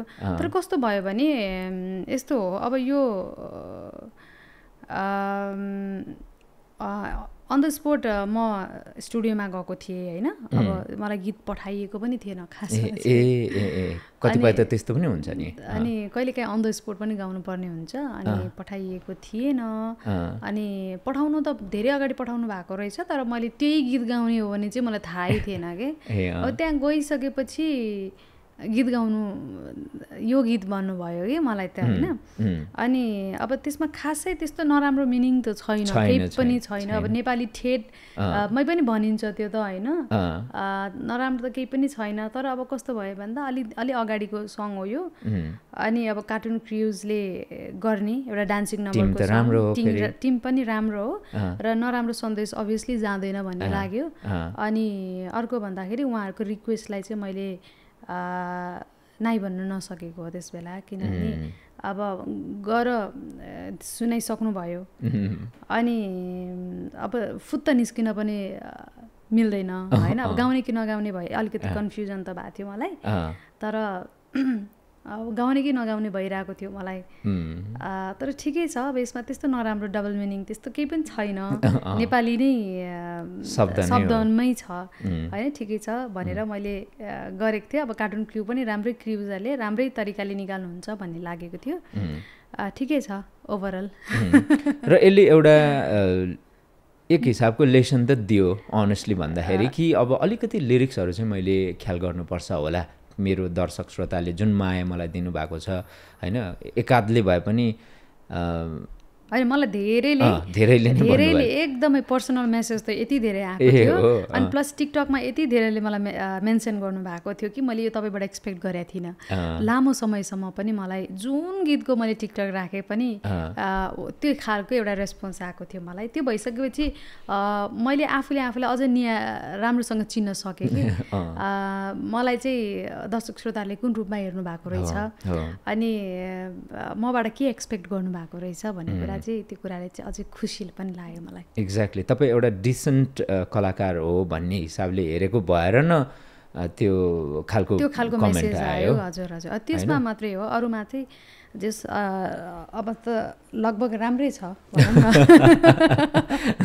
अब चाहिँ अलिकति लिरिक्स चाहिँ एकचोटि सचेत भएर हुनुपर्ने रहेछ कहिलेकाहीँ यस्तो हुँदैन सचेत हुँदै हुन त पहिलेदेखि सचेत भएको होइन अब यत्रो 3-4 वर्ष नै भइसकिसक्यो होइन अब कतिवटा लिरिक्सहरू आउँदाखेरि पनि कतिवटा गीतहरू आउँदाखेरि म आफैले पनि रिजेक्ट गरेको छु धेरै गीतहरू लिरिक्सकै कारणले गर्दाखेरि कहिलेकाहीँ चाहिँ त्यो नचाहँदै भनौँ अथवा अनइन्टेन्सनली भनौँ अथवा त्यो एउटा सिङ्गरको लागि त्यो अनुभवको पाटो पनि बन्दो रहेछ कि त्यो भएर यसलाई चाहिँ म एउटा लेसन प्लस एउटा अनुभवको रूपमा लिन्छु एक्ज्याक्टली र अब नेपाल आइडलको अलिकति कुरा गर्दाखेरि जस्तो अथवा अरू सिङ्गिङ रियालिटी सोजको कुरा गर्दाखेरि चाहिँ सिङ्गिङ रियालिटी सोजमा गएको मान्छेहरू चाहिँ सफल हुँदैनन् अथवा त्यो बेलामा सर्टन हाइप हुन्छ एकदमै खतरा हाइप हुन्छ मान्छेले सबैले चिन्छ सेलिब्रिटी नै जस्तो भइहाल्छ अनि त्यसपछि झरेपछि चाहिँ फेरि त्यो मौका पाउँदैन भन्ने मान्छेहरू धेरै सुन्छु मैले साङ्गीतिक बजारमा पनि बाहिर पनि तर जस्तो कतिपय अवस्थामा त तपाईँ एउटा इक्जाम्पल हो कि तपाईँले त्यो कतिपय मान्छेले भन्ने जुन कुरा छ त्यो कुरालाई गलत साबित गर्नुभएको छ जस्तो भारतमा अरिजित सिंह पनि कुनै रियालिटी सोमा गएको हो तर जितेको चाहिँ होइन नजितिकन पनि गर्न सकिन्छ भन्ने एउटा तर जाँदै रियालिटी सोमा जाँदै त्यहाँ गएर हराउँछ भन्ने कुरा पनि त गलत त रहेछ नि त होइन गर्न सक्नेले त गरिराखेकै छन् फेरि अब सायद अब त्यो धेरैवटा रियालिटी सोमा चाहिँ अब त्यस्तो खालको इक्जाम्पलहरू पनि छ नि त अब कस्तो भन्दाखेरि रियालिटी सोमा जाँदाखेरि बाहिर आइसकिसकेपछि एउटा एज अ प्रोफेसनल सिङ्गर नै हुनलाई चाहिँ अलिकति टाइम लाग्छ अथवा हुँदैन भन्ने खालको त्यो एउटा विश्वास पनि छ तर त्यस्तो होइन अब साँच्चीकै एउटा आफ्नो उसमा एउटा गायकीको एउटा क्षमता छ होइन अथवा उसले चाहिँ आफ्नो गायकीलाई कन्टिन्युटी गरिरहेको छ अनि उसले चाहिँ त्यो गायकीलाई चाहिँ अझै धेरै इफोर्ट लगाएर आफ्नो काम गरिरहेको छ भने अनि उसले आफ्नो कामप्रति निस्वार्थ भावमा अनेस्टीका साथ कामहरू गरिरहेको छ डेडिकेसन छ भने चाहिँ ढिलो चाँडो सक्सेस हुन्छ अथवा उसले एउटा स्थान पाउँछ जस्तो लाग्छ मलाई चाहिँ अब रियालिटी सोबाट अब कस्तो हुन्छ भने अब धेरैजनाले चट्ट त छोड्दैन होइन अब धेरैजनाले म्युजिक क्षेत्रमा चाहिँ अब कन्टिन्युटी गरि नै रहेको हुन्छ अनि कन्टिन्युटी गर्दै पनि अब कोही व्यक्तिहरू मात्रै पनि अब कसैको अलिकति छिटो हुन्छ भने कसैको ढिलो हुन्छ भनौँ न कतिले चाहिँ अब कन्टिन्युटी पनि गर्नु हुँदैन अनि आफ्नो इम्प्रुभमेन्ट्सहरू चाहिँ मेन भनेको अब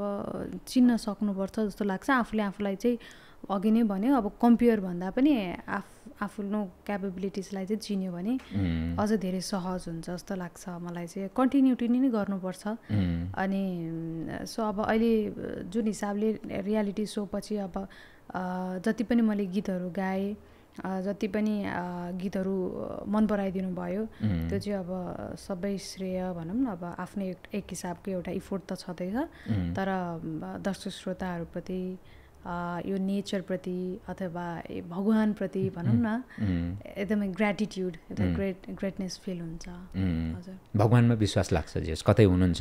हजुर मलाई त एकदमै विश्वास लाग्छ भगवानप्रति। त कुन भगवानको बेसी पूजा गर्नुहुन्छ तपाईँ? होइन कुन भगवान भन्दा पनि कस्तो हुन्छ भने भगवान हुनुहुन्छ अथवा कोही न कोही छ जस्तो लाग्छ मलाई। अनि त्यो विश्वास पनि लाग्छ अथवा मलाई कसैले वाच गरिरहेको छ कसैले हेरिरहेको छ त्यो भएर मैले अरूसँग ढाँटे पनि आफूसँग ढाँट्नु हुँदैन जस्तो लाग्छ मलाई। त्यो भइसकेपछि आफ्नो कामप्रति सधैँ अनेस्ट हुनुपर्छ, डेडिकेट हुनुपर्छ। कहिलेकाहीँ चाहिँ आफ्नो काम मात्र भएर पनि हुँदैन रहेछ कि त्यो कामलाई चाहिँ आफ्नो व्यवहारले पनि कति कुराहरू चाहिँ ढाल्न सक्नुपर्ने रहेछ। किनभने धेरै मान्छेहरूसँग चिनजान हुन्छ, भेटघाट हुन्छ होइन। आफू प्रोफेसनली जति पनि सक्षम भए तापनि आफ्नो व्यवहारले पनि त्यो झल्काउन सक्नुपर्ने रहेछ। सो त्यो भएर आफू पनि राम्रो हुनुपर्छ भनेर पनि होला भगवानप्रति विश्वास लाग्छ। जस्तो नि अब हाम्रो यो म्युजिकल जुन सेक्टर छ यसमा चाहिँ एउटा डाउन टु अर्थ नेचर कतिको जरुरी हुन्छ जस्तो लाग्छ अस्मितालाई? कि आफू ट्यालेन्टेड हुँदाहुँदै पनि जस्तो डाउन टु अर्थ नेचर भएन अथवा सिनियर्सलाई रेस्पेक्ट गर्ने हाम्रो चाहिँ त्यो संस्कार भएन भने कहिलेकाहीँ पछि परिन्छ अथवा अलिक घमण्डी भयो भने पछि परिन्छ? यस्तो हुँदो रहेछ अब आफ्नो कतिपय आफ्नो नेचरै पनि हुँदो रहेछ होइन। अनि कतिपय कुराहरूमा चाहिँ अब अभियसली अब मान्छे हो होइन, आफू सधैँभरि आफ्नो सिम्प्लिसिटी नै भएको जस्तो सिम्प्लिसिटी अथवा आफू सिम्पल नै भएको ठिक लाग्छ। प्रोफेसनल त आफ्नो काम छँदैछ होइन। अब घमण्ड के को लागि गर्ने भन्ने कुरा हो कि। अब मेरो एउटा मैले सिकेर भन्दा पनि पहिला त जुन हिसाबले एउटा बाई बर्थ एउटा एउटा एउटा आशीर्वाद त्यही कर्मलाई मैले कन्टिन्युटी गरेँ त हो नि होइन। सो त्यो भएर मैले घमण्ड त केही कुराको गर्न पनि भएन। मैले आफूले सिकेर भन्दा पनि पहिला त मलाई ब्लेसिङ्स नै आएको हो नि त। सो त्यो भएर घमण्ड त गर्न पनि भएन। अनि डाउन टु अर्थ अभियसली हुनपर्छ जस्तो लाग्छ मलाई चाहिँ होइन। व्यवहार भन्ने कुरा चाहिँ सधैँभरि मान्छेको मनभित्र पसिरहेको छ अरे कि। अनि आफू प्रोफेसनली जतिसुकै सक्सेस भए तापनि आफ्नो व्यवहार चाहिँ सधैँभरि चाहिँ डाउन टु अर्थ अथवा घमण्ड नभएको सिम्प्लिसिटी नै भएको मान्छेले बढी रुचाउँछन्। र म आफूलाई पनि पर्सनली सिम्पल मान्छेहरू नै मनपर्छ। र अर्को भनेको चाहिँ अब सिनियरिटीको कुरामा चाहिँ सिनियरलाई जति रेस्पेक्ट गर्नुपर्छ जुनियरलाई पनि अब त्यतिकै नै रेस्पेक्ट त गर्नु परिहाल्यो। अब सिनियरिटीको हिसाबले मभन्दा एजले कोही व्यक्ति ठुलो छ भने अभियसली उसको रिलेसन भनेको आइदर दिदीमा पर्छ अथवा दाई भन्नु पर्यो अथवा अङ्कल आन्टी बुवा आमा होइन। आफ्नो काम जतिसुकै आफ्नो काम आफ्नो ठाउँमा छ होइन। तर एजको हिसाबले पनि मभन्दा सिनियर हो, मभन्दा अगाडि जन्मेको हो, म धेरै अनुभव बोकेको व्यक्ति हो। सो त्यो भएर सिनियरको चाहिँ त्यो हिसाबले रेस्पेक्ट पनि लाग्छ क्या मलाई चाहिँ। अनि या मान्छे जति डाउन टु अर्थ भयो त्यति नै राम्रो हुन्छ र त्यति नै अरू मान्छेको लागि एउटा भनौँ न एउटा पोजिटिभिटी एउटा विश्वासको पात्र पनि बन्छ। र अब तपाईँहरूको क्षेत्रमा चाहिँ जस्तो अब अलिकति हुन्छ नि सिनियरलाई रेस्पेक्ट गरेन भने अलिकति सानो बजार छ, नेगेटिभ अलिकति कुराहरू पुगिहाल्ने जस्तो अस्मिता यस्तो भयो या टाइममा आएन या अहिले एकदमै धेरै पैसा लिन थाल्यो होइन रेकर्डिङको भन्न पनि सक्ने स्थिति पनि हुँदो रहेछ होइन। हुन्छ होला सायद होइन। तपाईँको पर्सनल केसमा त फरक होला। आफू कसरी प्रस्तुत भयो त्यसमा पनि फरक पर्छ के। कतिपय कुराहरू चाहिँ आफूले कुन तरिकाले उसँग बोलिरहेको छ त्यसले पनि फरक पर्दो रहेछ। कुन एटिट्युडमा बोलिरहेको छ, कुन बडी ल्याङ्ग्वेजमा बोलिरहेको छ। कहिलेकाहीँ राम्रो तरिकाले भन्दाखेरि पनि कोही व्यक्तिले पर्सिभ गर्ने वे नै अलिक फरक हुन्छ क्या। त्यही भएर हरेक व्यक्तिको कुरा सुन्नुभन्दा पनि दुईतर्फै सुनेको राम्रो लाग्छ मलाई चाहिँ होइन। तर आफू जतिसुकै कहिले कहिलेकाहीँ राम्रो भएर राम्रो व्यवहार गर्दा गर्दै पनि कोही व्यक्तिलाई त्यो व्यवहार मन नपरेको हुनसक्छ। त्यो चाहिँ एउटा मान्छेको मात्रै कुरा सुन्नुपर्छ जस्तो लाग्दैन मलाई। अनि अब यो सङ्गीत क्षेत्रमा अब त्यही हो, आफूले सङ्गीतलाई पूजा गरिसकेपछि, सङ्गीतमै डिभोटेड भइसकेपछि, सङ्गीतकै लागि गरिसकेपछि चाहिँ केही कुराहरू कम्प्रोमाइज पनि गर्नुपर्ने रहेछ होइन। अनि कति कुराहरू अब आफूभन्दा अलिकति सिनियरले केही सिकाइरहेको छ अथवा केही भनिरहेको छ, गाली नै गरिरहेको छ भने पनि त्यो कुरालाई चाहिँ सहजै स्वीकार्नुपर्छ, अनलेस एन्ड अनटिल त्यसले चाहिँ आफ्नो सेल्फ रेस्पेक्टलाई चाहिँ हार्म नगरोस् होइन। अनि त्यही हो, अब रेस्पेक्ट भन्ने कुरा चाहिँ सबैलाई गर्नुपर्छ, चाहे ठुलो होस् अथवा चाहे सानो होस्, सबैलाई उत्तिकै जरुरी छ। अब जस्तो एकदमै सबैसँग राम्रो भयो भने मात्रै काम पाइन्छ भन्ने पनि होइन फेरि होइन। त्यो एउटा मेन त दर्शक श्रोताको रुचि भन्दा पनि खोजीको चाहिने पात्र हुनु पर्यो, अथवा दर्शक श्रोताको रोजाइमा परिसकेपछि त सङ्गीतकारहरूले दिने मौकाको कुरा पनि त त्यही आधारमा हुन्छ नि। अहिले बजारमा कसको खोजी भइराखेको छ अथवा यो गीतमा कसको आवाज चाहिँ सुट गर्छ भन्ने कुराहरू पनि त सर्जक स्रष्टाले पनि त्यो हेरेर नै तपाईँहरूलाई पनि सेलेक्ट गर्ने हो जेनरली। एकदमै अब हामीले आफ्नो सिकाइ भनेको आफ्नो एउटा ठाउँमा छ, सँगसँगै अब हाम्रो जति पनि अब गीत रेकर्ड गर्छौँ, जति पनि आउँछ त्यो हामीले केही न केही हिसाबले त्यसलाई प्र्याक्टिस गरेर, त्यसलाई आत्मसात मनन गरेर हामीले रेकर्डिङ गरिरहेको हुन्छौँ। अनि कतिपय गीतहरू त्यही हिसाबले दर्शक श्रोताहरू जति मासमा जान्छ, दर्शक श्रोताहरूले हामीलाई जति मन पराइदिनुहुन्छ, हाम्रो गीतलाई भनौँ न, स्पेसली स्वरलाई जति मन पराइदिनुहुन्छ, त्यही अनुसार केही समयको लागि अझै डिमान्ड बढ्दै जाने हो नि त। त्यो त एउटा प्रोफेसनल पाटो भयो नि त फेरि, त्यो त प्रोफेसनल पाटो भयो। अनि अब त्यसलाई कायम गर्नको लागि चाहिँ व्यवहारको हिसाबले पनि राम्रो हुनुपर्दो रहेछ। हुन त अब धेरै कुरा सिक्न बाँकी छ, धेरै व्यक्तित्वहरूसँग भेटघाट गर्ने बाँकी छ, अझै अनुभव लिने बाँकी छ। तर अहिलेको दिनसम्म भनौँ न, यहाँसम्म आइसक्दाखेरि चाहिँ यो कुरा चाहिँ मैले रियलाइज गरेको। अब व्यक्तिगत हिसाबले पनि आफू चाहिँ राम्रो हुनु पर्यो, आफूले भनेका कुराहरू चाहिँ राइट हुन भनौँ न, एउटा राम्रोसँग एक्सप्लेन गर्न सक्नु पर्यो। त्यही हो, पहिला चाहिँ आफ्नो विचार चाहिँ आफ्नो क्लियर हुनु पर्यो क्या, मेन भनेको चाहिँ हो।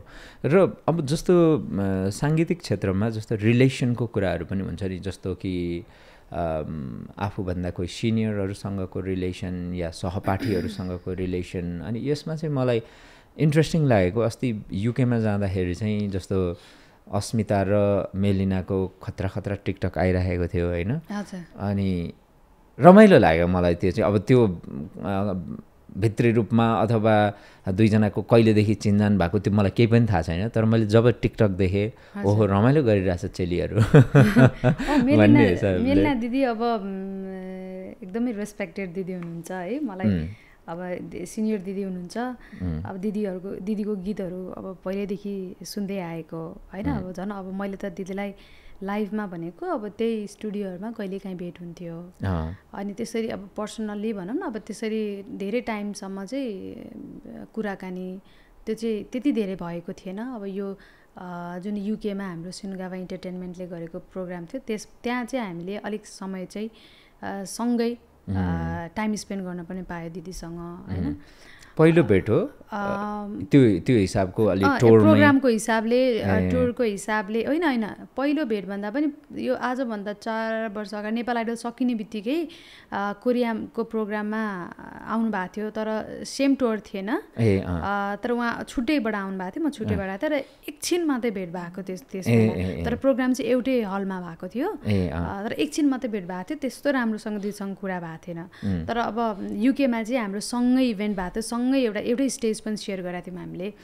अनि अब दिदीसँग फर्स्ट टाइम त्यसरी भेट भएको, एकदमै रमाइलो हुनुहुन्छ दिदी, मलाई एकदमै धेरै माया गर्नुहुन्छ। अनि हामीले अब त्यसरी अब टिकटक पनि अब भिडियोहरू पनि सँगै बनाएको थियौँ हामीले। त्यो चाहिँ हामीले अब फर्स्ट टाइम सँगै देख्यो नि त, त्यो हिसाबले पनि धेरैजनाले रुचाइदिनु भयो, एकदमै राम्रो थियो। अनि एउटा सिस्टरहुडको एउटा राम्रो बोन्डिङ बनेको छ दिदीसँग। जस्तो अरू केही म्युजिकल क्षेत्रको बारेमा बारेमा पनि केही कुराहरू त्यस्तो सिरियस कुराहरू पनि भयो कि नै ठिक छ अब क्याजुअल कन्भर्सेसन्स? अब त्यो त पर्सनली कतिपय कुराहरू त एकछिन समयको लागि अब सँगै भइसकेपछि त्यो कुराहरू अलिअलि अब एउटा सिस्टरहुडको हिसाबले नै मैले भनिसकेँ भनेपछि अब दिदीसँग अब केही धेरै कुरा त हुन सकेन। अब केही अझ धेरै समय दिदी र मेरो सँगै भएको थियो भने त धेरै कुराहरू सेयरिङ हुन्थ्यो होला। तर अब केही कुराहरू चाहिँ दिदी र मेरो एउटा राम्रो बन्डिङ बनेको छ भनौँ न। म्युजिक क्षेत्रमा अब सँगै एउटै फिल्डमा भइसकेपछि पनि त्यो कुरा त अभियसली निक्लि नै हाल्छ। तर ओभरअल बाई सिङ्गर त एकदमै रेस्पेक्टेड हुनुहुन्छ, तर अब बाई पर्सन पनि एकदमै स्विट अनि एकदमै राम्रो हुनुहुन्छ। अब जस्तो एक हिसाबले हुन्छ नि, अब तपाईँहरूलाई त एक हिसाबले दर्शकले अथवा कतिपयले त प्रतिस्पर्धीको रूपमा पनि लिन्छन् होला। इभन अब अन्जु दिदी हुनुभयो, मेलिनाजी, त्यसपछि आउनुभएको तपाईँ होइन, लगायत अरू तपाईँका अरू हुन्छ नि कन्टेम्पोरेरिज अनि तपाईँभन्दा अलिकतिका बहिनीहरू होइन। अब एक खालको त केही खालको एउटा प्रतिस्पर्धा त होला होइन। अब कस्तो खालको भन्ने त अब त्यो तपाईँहरूले आफैले एक्सप्लेन पनि गर्नुहुन्छ, तर पनि त्यो खालको सम्बन्ध हुनु चाहिँ कति राम्रो कुरा हो क्या वास्तवमा होइन। तर मजा लाग्यो मलाई। यस्तो हो, अब प्रतिस्पर्धाको रूपमै लिन भएन एक त होइन। त्यो भन्दा पनि कस्तो हुन्छ भने अब उहाँहरू भनेको सिनियर कलाकार हुनुहुन्छ। अन्जु पन्त दिदी भनौँ, मेलिना राई, उहाँहरू भनेको त हामीभन्दा अलि धेरै सिनियरै हुनुहुन्छ। अनि उहाँहरूले नै उहाँहरूकै बाटो हामीले साँच्चै भन्नुपर्दा पछ्याइरहेको। अनि उहाँहरूकै गीतहरू सुन्दै सिक्दै इन्सपायर्ड हुँदै आएको हो नि त। सो त्यो भएर कसैले कसैसँग प्रतिस्पर्धा गर्नै मिल्दैन, बरु सिक्न चाहिँ मिल्छ होइन। किनभने सबैजनाको अन्दाज, सबैजनाको आफ्नो आफ्नो फरक टेस्ट छ, आफ्नो आफ्नो फरकपन छ नि त म्युजिकमा। सिक्न चाहिँ मिल्छ। प्रतिस्पर्धा चाहिँ सबैजनाको आफ्नो आफ्नो एउटा स्थान छ क्या, आफ्नो आफ्नो एउटा अन्जु पन्त भन्ने एउटा छुट्टै नाम छ उहाँको, मेलिना राई भन्ने आफ्नो छुट्टै नाम छ। सबैको आफ्नो आफ्नो स्थान छ नि त। त्यो स्थानलाई त हामीले रेस्पेक्ट गर्नुपर्छ कि। प्रतिस्पर्धाको रूपमा लियो भने चाहिँ बरु आफै चुकिन्छ, आफ्नो कन्फिडेन्स लेभल बरु घट्दै जान्छ होइन। सो त्यो भएर आफूले आफूलाई क्यापेबिलिटी बनाउनको लागि, आफ्नो कन्फिडेन्सलाई चाहिँ अझै बढाउनको लागि बरु उहाँहरूबाट चाहिँ जति धेरै सङ्गत गर्यो अथवा जति धेरै उहाँहरूको कुराहरू जान्ने अवसर पायो त्यति नै आफ्नो लागि सेल्फ ग्रोथ हुने हो नि त। त्यो भएर सबैजनाको आफ्नो आफ्नो स्थान छ सबैजनाको। ओके, जस्तो म्युजिकमा अब तपाईँहरू जस्तो स्क्रिनमा एकैछिन टिकटकमा देखिँदा त्यति धेरै दर्शक श्रोताले राम्रो कमेन्ट्स गर्नुभयो भने जस्तो कोलाबोरेसनको कुराहरूमा चाहिँ त्यति धेरै भएको पाइँदैन नेपालको कन्टेक्स्टमा। जस्तो दुईजना चलेको सिङ्गरले एउटै गीत गाउँदाखेरि कस्तो मजा हुन्थ्यो होला। त्यस्तो पनि होला सायद, तर एकदमै रेयर छ होला है। अलि रेयर छ, अलिअलि त छ। मेरो केसमा पनि मैले त्यतिजनासँग गाउन पाएको छैन फेरि साँच्चै नै भन्नुपर्दा। अब म आफै पनि अन्जु दिदीको फ्यान हो होइन, मेलिना दिदीको भनौँ न, अब अरू अन्य कलाकारहरू सिनियर कलाकारहरूको, तर उहाँहरूसँग बरु मेल आर्टिस्टसँग मेल कलाकारहरूसँग चाहिँ एउटा सिनियर कलाकारहरूसँग उहाँहरूसँग एउटा एक हिसाबको डुएट सङ त हुन्छ, तर एउटा फिमेलको चाहिँ अहिलेसम्म त्यस्तो भएको छैन होइन। अब तर त्यो भयो भने राम्रो पनि हुन्छ जस्तो लाग्छ मलाई। तपाईँ जोसँग पनि सहकार्य गर्न कम्फर्टेबल छु, किनभने त्यो एक हिसाबको कम्पेरिजन भन्दा पनि सिक्ने अवसर पनि पाइन्छ, जान्ने अवसर पनि पाइन्छ। अनि जति धेरैजना भयो त्यतिकै एउटा आफ्नो एउटा फरकपन सुनिन्छ नि त। उहाँको एउटा आफ्नो फरक अन्दाज छ, आफ्नो फरकपन छ, मेरो आफ्नो फरक छ, डिफ्रेन्ट त सुनिन्छ नि त। सो त्यो भएर म त कम्फर्ट नै हुन्छु। जस्तो एउटा पुरानो हिन्दी गीत तपाईँलाई याद छ कि छैन, हाम्रो शाहरुख खान र सलमान खानले खेल्नु भएको जस्तो फिल्म लाग्छ, बन्धन तो प्यार का, उदित नारायण र कुमार सानुले गाउनु भएको छ। त्यो कस्तो मिठो सुनेको छ होइन। अब त्यो यस्तो हुन्छ कि अब त्यो कम्पेयर गर्लान् कि अथवा त्यो होला कि, अब खासमा त्यसो गर्दा पनि केही फरक पर्दैन कि। अब त्यो खालको चाहिँ माहौल क्रिएट भयो भने अझ राम्रो पनि हुन्छ, स्पेसली अझ फिल्ममा भनौँ अथवा अरू कुनै कमर्सियल सङमा। अब नेपालको कन्टेक्स्टमा होला कि तर एकदमै कम छन् अलिक कम छ तर भयो भने पनि जुन कम्पोजिसन चाहिँ अब दुईजनै फिमेल सिङ्गरलाई भनौँ त्यो म्याच हुने हिसाबले भयो भने त राम्रो हुन्छ नि त्यो अवसर चाहिँ अब कुनै सिनियर भनौँ न अब सिनियर दिदीहरूसँग मैले गर्न पाएँ भने त मेरो लागि पनि भाग्यको कुरा हो नि जस्तो अब लाइफको कुरा गर्दाखेरि अहिलेसम्म के कति बुझियो जिन्दगी अस्मिता अहिलेसम्म आउँदाखेरि जिन्दगी बुझिँदैछ होला होइन जिन्दगीको लागि खासमा डिस्क्राइब गर्नको लागि त एकदम भारी नै पर्छ होइन जिन्दगी त बुझेर पनि बुझिन सक्नु छ है सबैजनाको आफ्नो आफ्नो जीवन जिउने एउटा तरिका छ कि अनि कसैको लागि मेल खाला कसैको लागि नखाला होइन सो त्यो भएर आफ्नै आफ्नै एउटा तरिका जीवन जिउने चाहिँ आफ्नो आफ्नो एउटा टाइम जोन छ भनौँ न त्यो टाइम अनुसार चाहिँ उसले जिन्दगी जिरहेको हुन्छ कि एउटा अनुभवका अनुसार उसले समाजमा हुर्केको अनुसार उसको सङ्गतको अनुसार उसको रियलाइजेसन उसले गरेको पर्सेप्सन अनुसार उसले जिन्दगीलाई जसरी फिल गर्छ त्यसरी नै उसले एउटा जिन्दगीको एउटा पाथ बनाइरहेको हुन्छ होइन सो त्यो भएर जिन्दगी भनेको त यही भन्दा पनि अब मलाई चाहिँ अब त्यो एकदमै वेग लाग्छ क्या जिन्दगीको बारेमा किनभने एउटा एउटा अझै कति कुराहरूको अनुभव लिने बाँकी छ एउटा एजले पनि कति कुराहरू चाहिँ रियलाइज गराउँछ कि सो त्यो भएर जिन्दगीको बारेमा यही हो भन्ने चाहिँ ममा पनि त्यस्तो खासै कुनै अधिकार छैन भन्नलाई होइन तर समग्रमा भन्नुपर्दाखेरि अब जिन्दगी भनेको एकपटक आउने कुरा हो र यसलाई चाहिँ जिन्दगीलाई जति फिल गर्यो त्यति नै मजाले बाँच्नुपर्छ धेरै स्ट्रगलको रूपमा पनि लिन हुँदैन र धेरै जिन्दगी एकपटक त हो नि भन्ने हिसाबले हेलचेक्राइ पनि गर्नु हुँदैन टाइम अनुसार जिन्दगी जिराख्नुपर्छ अनि एउटा एउटा के भन्छ आफ्नो आफ्नो सबैको एउटा स्टोरी हुन्छ लाइफको स्टोरी हुन्छ त्यही स्टोरीलाई नै बनाउँदै जाने हो जिराख्ने हो अनि खुसीका साथ चाहिँ दुःखमा पनि नआत्तिने सुखमा पनि नमात्तिकन एउटा समग्रमा न्युट्रल भएर एउटा सिम्प्लिसिटीका साथ चाहिँ जिराख्ने हो हरेक कुराहरूको अनुभव लिइराख्ने हो एउटा खुला हृदयमा चाहिँ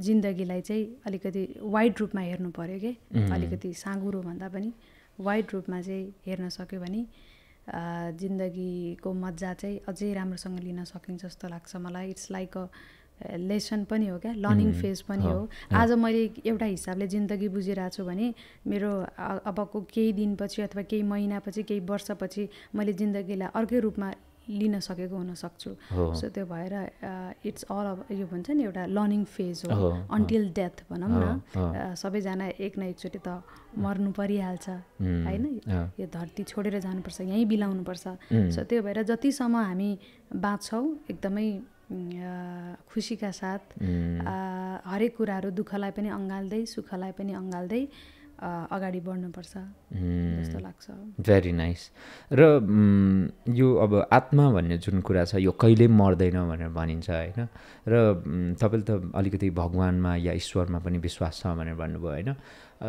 मलाई पछिल्लो समय अलिकति रियलाइज भएको चाहिँ जस्तो यो पुनर्जन्मको कुराहरू हुन्छ कि भन्ने विश्वास लियो भने पनि मृत्युसँग अलिकति डर नलाग्ने रहेछ क्या म चाहिँ डराउँथेँ पहिले चाहिँ तर त्यो विश्वास लियो भने यो आत्मा मर्दैन कतै न कतै चाहिँ यो ट्रान्सफर भएर कतै जान्छ है भन्ने भयो भने चाहिँ मृत्युसँग पनि यो आत्मा चाहिँ यस्तो सुनेको थिएँ मैले अब आत्मा चाहिँ होइन अब कुनै न कुनै फर्ममा चाहिँ त्यो ट्रान्सफर हुन्छ भन्ने चाहिँ मैले पनि सुनेको होइन अब आत्मा चाहिँ सधैँ जीवित भइ नै राख्छ त्यो हिसाबले चाहिँ कुनै वेमा चाहिँ यो आत्मा चाहिँ कसैको बडीमा ट्रान्सफर हुने अथवा त्यो खालको चाहिँ मैले पनि सुनेको हो होइन। अब त्यो कतिको ट्रु हो अब त्यो त आफूलाई थाहै छैन होइन। अब यो कुरामा अलिकति विश्वास गर्यो भने चाहिँ मर्नदेखि साँच्चै नै डर चाहिँ लाग्दैन होइन। अभियसली मेरो आत्मा त सधैँभरि जीवितै हुन्छ भन्ने कुरा पनि लाग्छ, तर अब मर्ने कुरा आइसकेपछि चाहिँ ओहो जिउन त धेरै बाँकी छ, मैले कति धेरै कामहरू गर्नै बाँकी छ। मर्नदेखि कहिलेकाहीँ चाहिँ एउटा टाइम पुगेरै मर्न पाऊँ जस्तो लाग्छ होइन।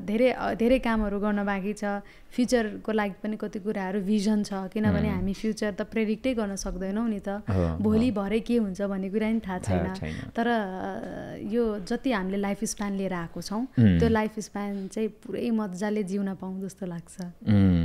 र अब बुढो हुन्जेलसम्म पनि त्यो बुढो भएको पनि एउटा अनुभव लिन पाउँ होइन। एउटा एज हुँदै गइसकेपछि हाम्रो शरीरमा परिवर्तन आउँछ, चाउरीपन आउँछ होइन, त्यो कुराको पनि अनुभव लिउँ न जस्तो लाग्छ, तर हेल्दी वेमा है, तर हेल्दी भएर। किनभने अहिले चाहिँ कस्तो लाइफस्टाइल भएको छ भने अलिकति टाइम हुँदै गइसकेपछि हेल्थलाई चाहिँ अब यो भागदौडको क्रममा भनौँ न अब हेल्थलाई चाहिँ अलिक कम प्राथमिकता दिने र आफ्नो कामलाई चाहिँ बढी प्राथमिकता दिएर हुन्छ। अनि हेल्थ इस्युजहरू धेरै आइरहेको हुन्छ। अब भनौँ न 35 क्रस हुने बित्तिकै अहिले त स्पेसली फिमेलहरूलाई त कस्तो हुन्छ भने 20 क्रस अथवा टिन एजमै कति हर्मोनल प्रब्लम्सहरू आइरहेको हुन्छ। अनि त्यस्तै स्ट्रेस त सानै उमेरदेखि भइरहेको हुन्छ। अनि अब तर आफू हेल्दी वेमा चाहिँ त्यो हरेक एज चाहिँ पार गर्न सकौँ, हरेक एजको अनुभव लिन सकौँ फिल हुन्छ मलाई चाहिँ। अनि जो जति चाहिँ ओल्ड एजहरू देखिरहेको हुन्छ नि त्यो एजसम्म चाहिँ म पनि पुग्न सकौँ, त्यो एजको अनुभव मैले पनि लिउँ अनि आनन्दले यही धरतीमा बिलाउन पाऊँ जस्तो लाग्छ। Wow very nice. तर मलाई चाहिँ त्यो कहिलेकाहीँ हुन्छ नि एकदमै वयोवृद्ध मानिसहरू बाटोमा हिँडिराखेको देख्दा, एक्लै हिँडिराखेको देख्दाखेरि चाहिँ कस्तो माया पनि लाग्ने कि ओ माई गड है हामी पनि एक दिन यस्तो हुन्छौँ होइन, कस्तो त्यो मायालाग्दो खालको फिल हुन्छ क्या। त्यस्तो मलाई पनि हुन्छ होइन। त्यो हुँदाखेरि चाहिँ कहिलेकाहीँ यस्तो क्यामेरा हुन्छ अथवा ऐना हुन्छ, मिररमा यसरी आफूलाई हेर्छु क्या, म कस्तो छु त अहिले भनेर के यसरी हेरिरहेको हुन्छु। र अहिले मेरो फेस अहिले भनौँ न एक हिसाबले क्लिन छ, तर पछि एज हुँदै गएपछि अलिअलि रिङ्कल बढ्दै जान्छ, अलिकति त्यो एजमा चाउरीपना आउँदै जान्छ। अनि त्यो कुरा पनि मैले बिस्तारै एक्सेप्ट गर्दै जानुपर्छ। मन त सधैँ एक हिसाबले मनै हुन्छ होइन, तर त्यो फिजिकल त चेन्ज भइरहेको हुन्छ नि त। सो त्यो चेन्जलाई चाहिँ मैले पनि एक्सेप्ट गर्न सक्छु कि सक्दैन भन्ने पनि लाग्छ क्या कहिलेकाहीँ चाहिँ होइन। अनि त्यो एक्सेप्ट गर्न सकौँ र पछिसम्म पनि मैले बुढेसकालसम्म पनि आनन्दले राम्रो जीवन चाहिँ जिउन पाऊँ जस्तो लाग्छ। अनि कसैले पनि दुःख नपाओस्, अनि स्पेसली अब जसको फ्यामिली छ भनौँ न आफ्नो छोराछोरी जो हुन्छ नि, अब मैले पनि मेरो फ्यामिलीलाई मेरो पनि आफ्नो रेस्पोन्सिबिलिटिज छ, मैले पनि मेरो फ्यामिली हेर्नुपर्छ। त्यसै गरी पछि आफूले पनि दुःख नपाऊँ जस्तो फिल हुन्छ कि होइन। त्यो दुःख देख्दाखेरि चाहिँ कतिजनाको दुःख देखेको छ नि त। अब बुढेसकालमा गइसकेपछि चाहिँ धेरैजनाले चाहिँ दुःख पाउनु भएको अथवा कोही त सडकमै आउनु परेको अवस्था पनि छ। सो त्यो खालको चाहिँ कसैले कसैलाई पनि देख्न नपरोस्, कसैले कसैलाई गर्न नपरोस्। मानवताको भावना चाहिँ कसैले नगरे पनि एक हिसाबले फ्यामिलीले चाहिँ सधैँभरि आफ्नो फ्यामिलीलाई सपोर्ट गर्नुपर्छ जस्तो लाग्छ। कोहीको त चाहिँ त्यो वृद्धाश्रमहरूमा पुग्नुपर्ने बाध्यता पनि हुन्छ। अब आफ्नो छोराछोरी हुन्जेलसम्म आफ्नो छोराछोरीले पनि किन बुवा मम्मी अथवा भनौँ न आफ्नो प्यारेन्ट्सले आफ्नो छोराछोरीको लागि धेरै त्याग गरिसकेको हुन्छ क्या अभियसली। अनि त्यो त्यागलाई पनि हामी ठुलो हुँदै गइसकेपछि आफ्नो भनौँ न आफ्नो कामलाई मात्रै धेरै आफ्नो करियरलाई मात्रै फोकस गर्दा गर्दै कहिलेकाहीँ आफ्नो फ्यामिलीको स्ट्रगलहरू कहिलेकाहीँ हामी बिर्सिन्छौँ कि त्यो चाहिँ सधैँभरि आफूले मनमा राख्नुपर्छ। मनमा राखेर मैले जे गरिरहेको छु मैले मेरो लागि मात्रै नभएर मेरो फ्यामिलीको लागि पनि गरिरहेको छु। मेरो जिम्मेवारी चाहिँ मेरो फ्यामिली पनि हो, मेरो बुवा मम्मी जो जति हुनुहुन्छ उहाँको लागि पनि हो, समाजको लागि पनि हो भन्ने हिसाबले त्यो मनमा लिएर हिँड्यो भने चाहिँ आफूलाई सधैँभरि त्यसले राम्रो गरिरहेको हुन्छ र फ्यामिलीको आशीर्वाद पनि लागिरहेको छ क्या। जस्तो अब अस्मिता त अब अहिले 20 to 30 को बिचैमा हो होइन, तर अस्मिताले अघि भने जस्तो 35 क्रस होइन कि लगभग 30 क्रसदेखि होइन हेल्थ इस्युज यति धेरै अहिलेको समयमा आउन थालेको छ। सो म चाहिँ पर्सनल्ली जति पनि अघि अस्मिताले भने जस्तो एउटा प्रपर शब्द के त्यो दौडधुप, हाम्रो यो जिन्दगी त दौडधुप जस्तो भएको छ नि, एकछिनमा कहाँ पुग्नु परेछ कहाँ पुग्नु परेछ, सास फेर्न पनि हामी सकिरहेको हुँदैन क्या, ब्रेनलाई पनि राम्रोसँग अक्सिजन पुगिसकेको हुँदैन क्या। अनि त्यो भइसकेपछि कहिलेकाहीँ मेन्टल्ली स्ट्रेस हुनुको कारण अथवा अलिकति छिटो थकान लाग्नुको कारण अथवा त्यो एक्जस्टेड हुनुको कारण पनि सबै हाम्रो मेन्टलमा असर परेर हो क्या। किनभने जति पनि हाम्रो केमिकल रिलिज हुन्छ हाम्रो ब्रेनबाट रिलिज हुन्छ नि त, अनि त्यसैको असर हाम्रो फिजिकल्ली देखिने हो नि त। सो त्यो भएर पहिला हाम्रो मेन्टल पिसको लागि चाहिँ आफ्नो कामलाई चाहिँ सफल बनाउनको लागि पहिला आफू नै राम्रो हुन आवश्यक छ क्या। फिजिकल्ली र मेन्टली नै राम्रो हुन बाँकी जरुरी छ। सो त्यो भएर पहिला चाहिँ आफ्नो प्रायोरिटी सधैँभरि आफ्नो हेल्थ, जब हाम्रो स्वास्थ्य हुन्छ नि, हेल्थ इज वेल्थ पनि भनिन्छ नि त। सो स्वास्थ्य नै सबै थोक हो नि त। सो त्यो भएर आफू अब अलिकति यो मेडिकल फिल्डमा पनि भएर पनि होला है, पहिला चाहिँ मलाई चाहिँ यो हेल्थ नै एकदमै धेरै इम्पोर्टेन्ट लाग्छ कि। अलिकति आफ्नो बडीलाई ध्यान दियो अथवा अलिकति पनि 1 घन्टा मात्रै पनि समय निकालेर थोरै भए पनि बिहान फिजिकल एक्टिभिटिजलाई चाहिँ आफूले प्राथमिकता दियो भने अरू रेस्ट टाइमलाई चाहिँ एकदमै सहज हिसाबले लिन सकिन्छ क्या, सहज हिसाबले काम गर्न सकिन्छ। अब यसले चाहिँ कस्तो पनि हुँदो रहेछ भने आलस्य भयो भने आलस्य भक्कु भइ हुने रहेछ। जति आफू एक्टिभ भयो त्यति नै एक्टिभ भइराख्दो रहेछ। अनि यो कुराको यो दुइटैको अनुभव पनि मैले गरेको छु कि कस्तो हुँदो रहेछ भने केही समयमा अब एक्टिभिटिजहरू केही पनि नगर्दाखेरि दिनभरि नै आलस्य हुने। किनभने त हामी एज अ सिङ्गर भइसकेपछि त हाम्रो काम भनेको अलिक धेरै श्वास प्रश्वासको काम हुन्छ, गाउने काम भनेको। सो हाम्रो फोक्सोलाई पनि अलिक धेरै एक्सपान्ड गर्नुपर्ने हुन्छ होइन। सो त्यो भएर पनि अब एक्टिभिटिज, फिजिकल एक्टिभिटिज एकदमै चाहिन्छ। सँगसँगै हामीलाई त स्ट्रेस पनि हुन्छ कि। सो त्यसलाई चाहिँ मेन्टेन गर्नको लागि चाहिँ फिजिकल एक्टिभिटिजहरूमा अलिकति भनौँ न योगा एक्सर्साइजहरू गर्नु चाहिँ आवश्यक छ। आफूलाई अलिकति लङ टर्मको लागि चाहिँ अलि लाने हो अथवा लङ टर्म भिजनको लागि अथवा करियर वाइज भनौँ अथवा कसैसँग हामी डिल गरिरहेको छौँ भने पनि त्यसले पनि कति असर गर्ने रहेछ क्या।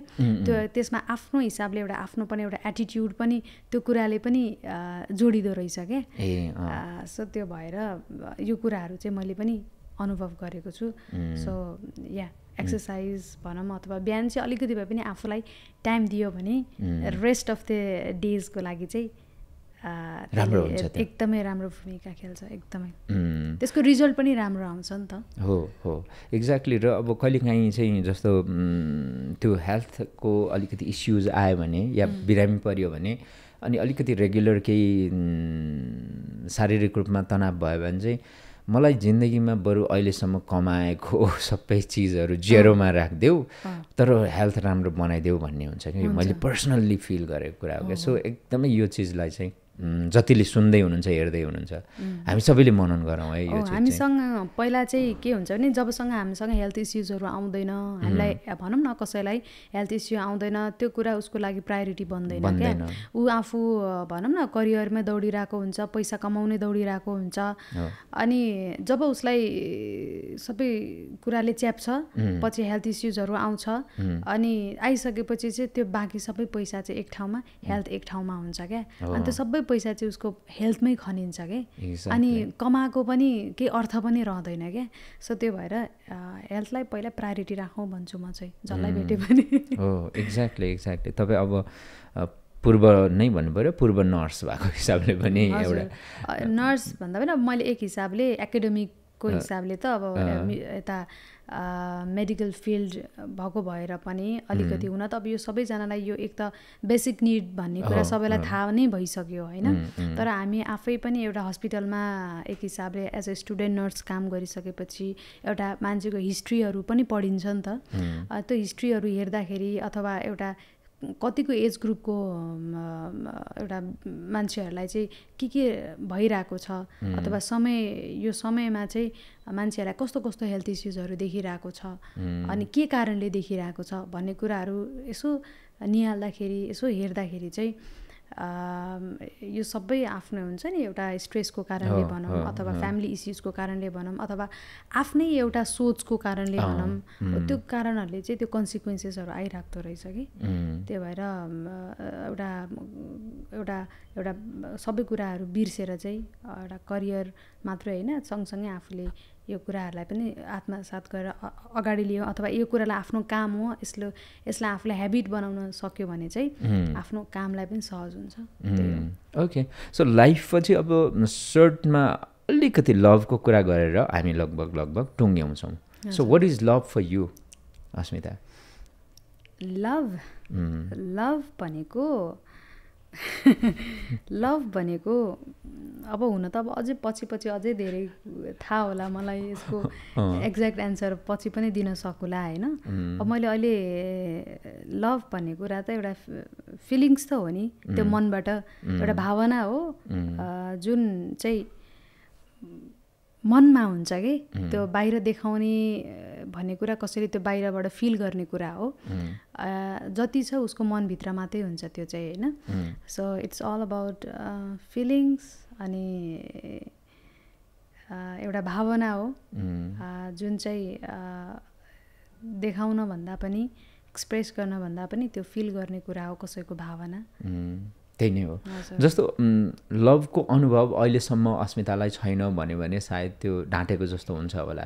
हजुर अथवा के हुन्छ लभ भनेको सिम्पली अब माया त भयो नि होइन। माया त अब मेरो फ्यामिलीप्रति यो भनेको अब एउटा माया भनेको एउटा ट्रस्ट पनि हो होइन। जसले आफूले माया गरिन्छ उसलाई ट्रस्ट पनि गरिन्छ, विश्वास पनि गरिन्छ होइन। अब कसैप्रति पनि त्यस्तो खासै घृणा छैन, सबैप्रति माया नै छ। सो त्यही भएर मायाको अनुभव त मैले फ्यामिलीबाट, मैले फ्रेन्ड्सबाट, हरेकबाट मैले पाइरहेको छु नि, दर्शक श्रोताहरूबाट पाइरहेको छु। सो यो आफू अडिएकै यो मायाको कारणले, यो विश्वासको कारणले गर्दा पनि हो। तर त्यो वाला पर्टिकुलर माया जो एउटा नारीले पुरुषलाई गर्छ, पुरुषले नारीलाई गर्छ, त्यो प्रेम जसलाई रिलेसन जसलाई नदेख्दाखेरि तपाईँको छाती पोल्या जस्तो हुन्छ या जो रिसायो भने तपाईँलाई चित्त दुख्छ या तपाईँलाई केयर गरियोस् भन्ने हुन्छ, त्यो खालको माया। अब तपाईँले मलाई के रिलेसनसिप स्ट्याटस होइन त्यो त पछि सोध्छु म, ऱ्यापिड फायरमा सोध्छु। त्यस्तो खालको अनुभूति या अनुभव या हुन्छ नि अब टिनेजदेखि नै मान्छेको त्यो खालको सुरु हुन्छ अथवा टिनेजमै भनौँ न जेनरली। अब यस्तो हुन्छ, अब त्यो पुरै मुटु पोल्ने त्यो हुने चाहिँ होइन त्यो स्टेजमै चाहिँ अब पुगिहालेको छैन होइन। तर अब मान्छे हो होइन, अब त्यो अभियसली कोही राम्रो लाग्न सक्छ, कोहीप्रति अलिकति एट्र्याक्ट हुन सक्छ। सो त्यो भएर आई थिङ्क द्याट्स नर्मल। अनि कोहीप्रति अलिकति माया लाग्ने अथवा माया लाग्दो जस्तो लाग्ने त्यो त अभियसली भइ नै हाल्छ। तर त्यो त्यतिसम्म चाहिँ गएको छैन, त्यो गहिराइसम्म पुगिएको छैन। ओके, अब हामी अन्तिममा ऱ्यापिड फायर गर्छौँ। त्योभन्दा अगाडि चाहिँ एउटा तपाईँलाई हाम्रो गोर्खा लेदरको तर्फबाट एउटा वालेट उपहार छ। यो चाहिँ तपाईँले अनबक्सिङ गर्नुपर्ने हुन्छ। गोर्खा लेदरको तर्फबाट एउटा वालेट उपहार छ। अर्को पनि छ होला धीरज सर होइन, हाम्रो त्यो कोरियन स्किन केयरको तर्फबाट पनि एउटा उपहार छ तपाईँलाई। वाउ, कस्तो राम्रो। त्यो चाहिँ तपाईँले अनबक्सिङ गर्नुपर्छ। अनबक्सिङ गर्ने होला। Okay, thank you so much Gorkha leather. म अनबक्सिङ गर्छु है त।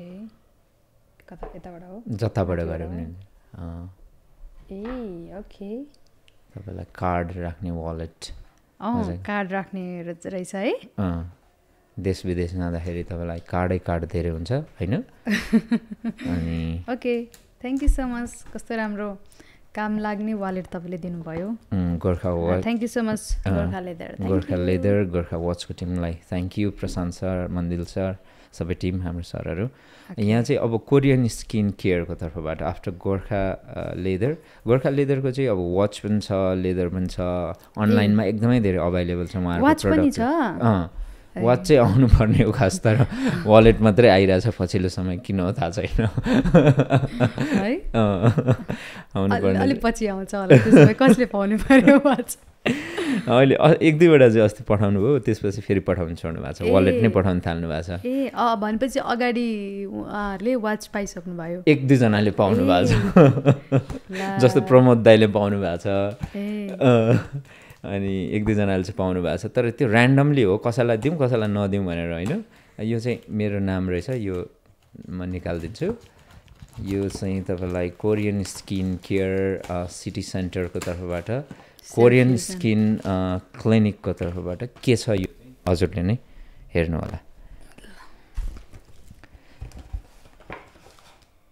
सनस्क्रिन छ ओके एकदमै 50+ राम्रै हुन्छ यो मैले पनि अहिले लाउने गरे यही हो राम्रो हुन्छ एकदम राम्रो म त कोरियन स्किन केयरमा गएर स्किन केयर पनि गरेँ यहाँलाई चाहिँ एउटा स्किन केयरको 2 घन्टा जति लाग्छ त्यहाँ तपाईँलाई टोटली फ्री पनि छ है त्यो तपाईँ जानुपर्ने हुन्छ कहिले भ्याउनुहुन्छ तपाईँ युएस जानुभन्दा अफरमा भन्दाखेरि पनि अब हाम्रो गेस्टलाई त्यो सुविधा छ मलाई त्यो भन्नुभएको छ अस्मिताजीको टाइम कहिले हुन्छ मलाई मेरोमा पठाइदिनु होला भनेर हाम्रो रश्मि गुरुङजीले त्यहाँको सञ्चालकले कुरा गर्नुभएको छ सो एकदमै राम्रो स्किन केयर हुन्छ त्यहाँ चाहिँ okay thank you so much Korean skin care अहिले चाहिँ स्किन क्लिनिक भएको छ Korean skin care clinic okay यो हाम्रो कहाँ सिटी सेन्टरमा छ सिटी सेन्टरमा okay thank you so much for this sunscreen र के भन्नुभयो उहाँको नाम Rashmi गुरुङजी okay Rashmi गुरुङजी thank you so much हुन्छ म एकचोटि डेफिनेटली जानुहोस् है प्लिज ल गएर तपाईँको स्किन एकचोटि मजाले राम्रो त छँदैछ थप राम्रो हुन्छ ग्लो आउँछ मजाले हुन्छ त्यो हुनेछ so thank you so much Korean skin clinic र हाम्रो गोर्खा लेदरलाई सो अब अन्तिममा जाने बेलामा हामी 5 to 10 मिनट्समा सक्छौँ त्यो चाहिँ हाम्रो ऱ्यापिड फायर छ सुरु गरौँ है त ऱ्यापिड फायरमा ऱ्यापिडली जान्छौँ हामी है describe your self in 1 sentence who is Asmita Adhikari a learner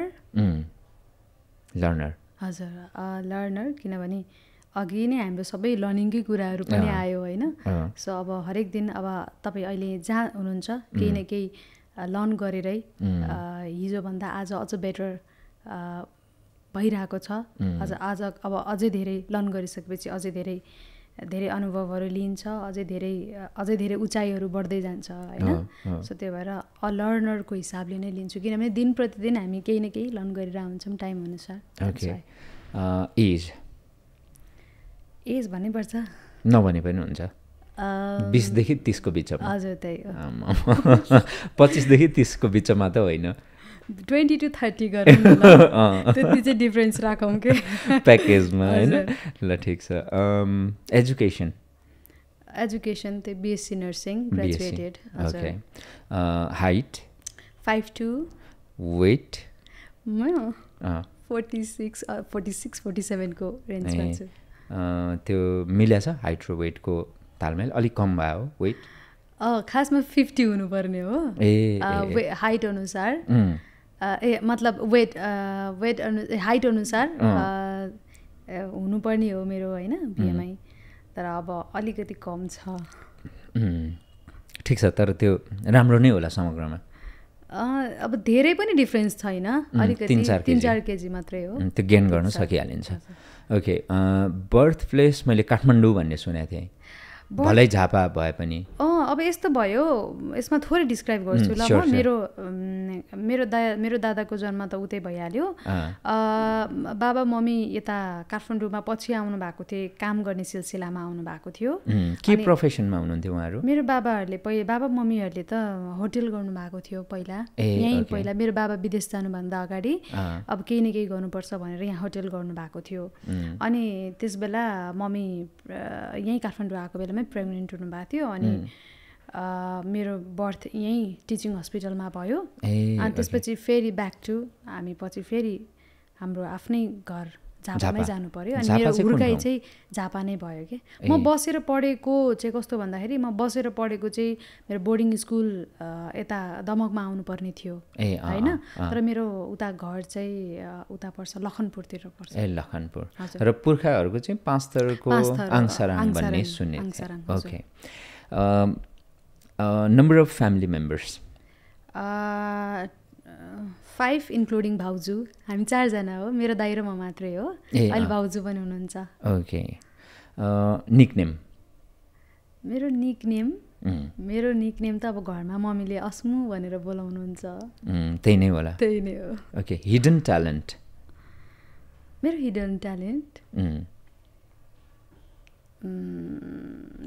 talent के छ होला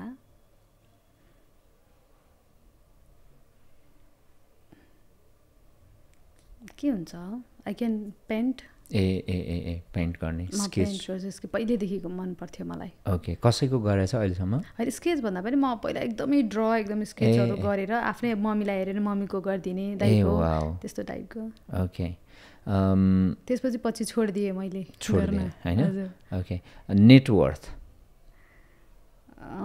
अब एक्ज्याक्टली यति नै चाहिँ भन्न मिल्दैन होइन अब ठ्याक्कै यति नै भन्न पनि सकिँदैन तर भनौँ न राम्रै छ हजुर यति नै चाहिँ भन्नलाई अब अलिकति मैले अघि सोधेको थिएँ नि अस्मिता के गाडीमा हो कहाँ पार्किङ गर्नुपर्ने भनेर अब यस्तो हुन्छ त अब गाडीमा अब रेकर्डिङहरू भइरहेको हुन्छ कहाँ पार्किङ गर्ने भन्ने समस्या छ तर अहिले गाडी लिइहालेको छैन प्लानिङमा छ फ्युचर प्लानिङमा छ घर जग्गा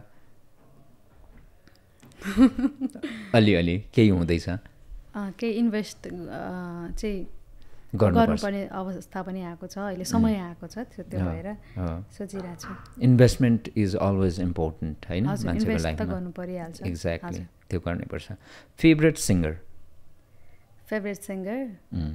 नेपालको अब मलाई खासमा सबैजना मनपर्छ है तर म समग्रमा एकजना भन्छु ल अब हामीले देख्दै आएको भनौँ न अब हुन त धेरै लेजेन्ड सिङ्गरहरू अझै धेरै हुनुहुन्छ उहाँहरूको चाहिँ हामीले कथा अथवा भनौँ उहाँहरूको हामीले गीतहरू सुनिसकेका छौँ तर लिभिङमा भनौँ न समग्रमा चाहिँ अन्जु पन्त दिदी भन्छु ओके अन्जु पन्तज्यू हजुर ओके सेलिब्रिटी क्रस कोही हुनुहुन्छ सेलेब क्रस नेपालभित्र कि कहाँ कता नेपालकै सेलिब्रिटी क्रस मलाई सेलिब्रिटी क्रसमा यति धेरै सोच्नुपर्छ र मलाई फर्स्टमा क्रस भएको चाहिँ को भनौँ अनमोल केसी फर्स्टमा हजुर मलाई एकदमै मनपर्ने कि उहाँको भनौँ न त्यो के मनपर्ने पर्सनालिटी अनि पहिल्यै अब उहाँको फिल्महरू हेर्न जाँदाखेरि सबैजनाको एउटा एक हिसाबको क्रस नै थियो तर मलाई चाहिँ त्यहाँबाट अझ धेरै जस्तो राम्रो लागेको भनौँ न मलाई राम्रो लाग्ने चाहिँ अनमोल केसी क्रसको हिसाबले भन्नु भेट भएको छ उहाँसँग भेट भएको छैन मेरो अलि भेट्नु मन भएको छैन फर्की फिल्ममा मैले गीत गाइसकेको छु होइन अनि सायद अब टिजरमा उहाँसँग भेट हुन्छ कि ओके त्यो एकदमै राम्रो होस् त्यो चाहिँ होइन भेटघाट राम्रो होस् नाइस अब पहिलेको कुरा अनमोल केसी अहिले चाहिँ अरू कोही हुनुहुन्छ होइन अब पहिलेदेखि अहिलेसम्म उहाँ नै अहिलेसम्म पनि अब अनमोल केसी नै भन्छु फेरि क्रस पनि धेरै चेन्ज गरिरहेको अनि त्यसपछि मेरो कोही दिमागमै आएको छैन ओके नाइस अब अहिले तपाईँले सोधिहाल्दाखेरि मेरो दिमागमा अनमोल केसी नै ओके फेभरेट एक्टर दया ह्याङ राई मनपर्छ मलाई कुन फिल्म हेर्नु भएको छ उहाँको उहाँको अब कबड्डी पनि हेरेको छु, जारी पनि हेरेको छु। मलाई मनपर्छ उहाँको अभिनय, जुन हिसाबले गर्नुहुन्छ एकदमै नेचुरल लाग्छ मलाई। अनि उहाँको अब उहाँलाई मैले व्यक्तिगत हिसाबले भेटेको छैन होइन, तर उहाँको व्यक्तित्व पनि मलाई राम्रो छ जस्तो लाग्छ। ओके, तपाईँको राम्रो बानी? मेरो राम्रो बानी हत्तपत्त म रिसाउँदिनँ। ओह वाउ, नाइस। नराम्रो? नराम्रो पनि त्यही होला जस्तो लाग्छ मलाई। कतिपय कुरामा आफूले थोरै रिसाउनु पर्ने अवस्था पनि आउँछ होला होइन, हुन्छ नि, किनभने धेरै मान्छेहरूसँग भेटघाट हुन्छ, मान्छेहरूले एक हिसाबले अर्कै रूपमा लिइरहेको पनि हुनसक्छ होइन। त्यो कुरामा अलिक धेरै इग्नोर गर्छु म। कतिपय कुरामा मैले अलिकति भन्या भए पनि हुन्थ्यो नि जस्तो लाग्छ। अनि धेरै कुरामा मैले नो भन्न चाहिँ सिक्नुपर्ने रहेछ भन्ने चाहिँ त्यो मनन गरेर मलाई अहिले चाहिँ के लाग्छ भने कति कुराहरू मैले नो पनि भन्न सक्नुपर्ने रहेछ जस्तो लाग्छ। मेरो खराब बानी चाहिँ साँच्चै नै भन्नुपर्दा अलिकति थोरै इजिली ट्रस्ट गर्ने, अनि अर्को चाहिँ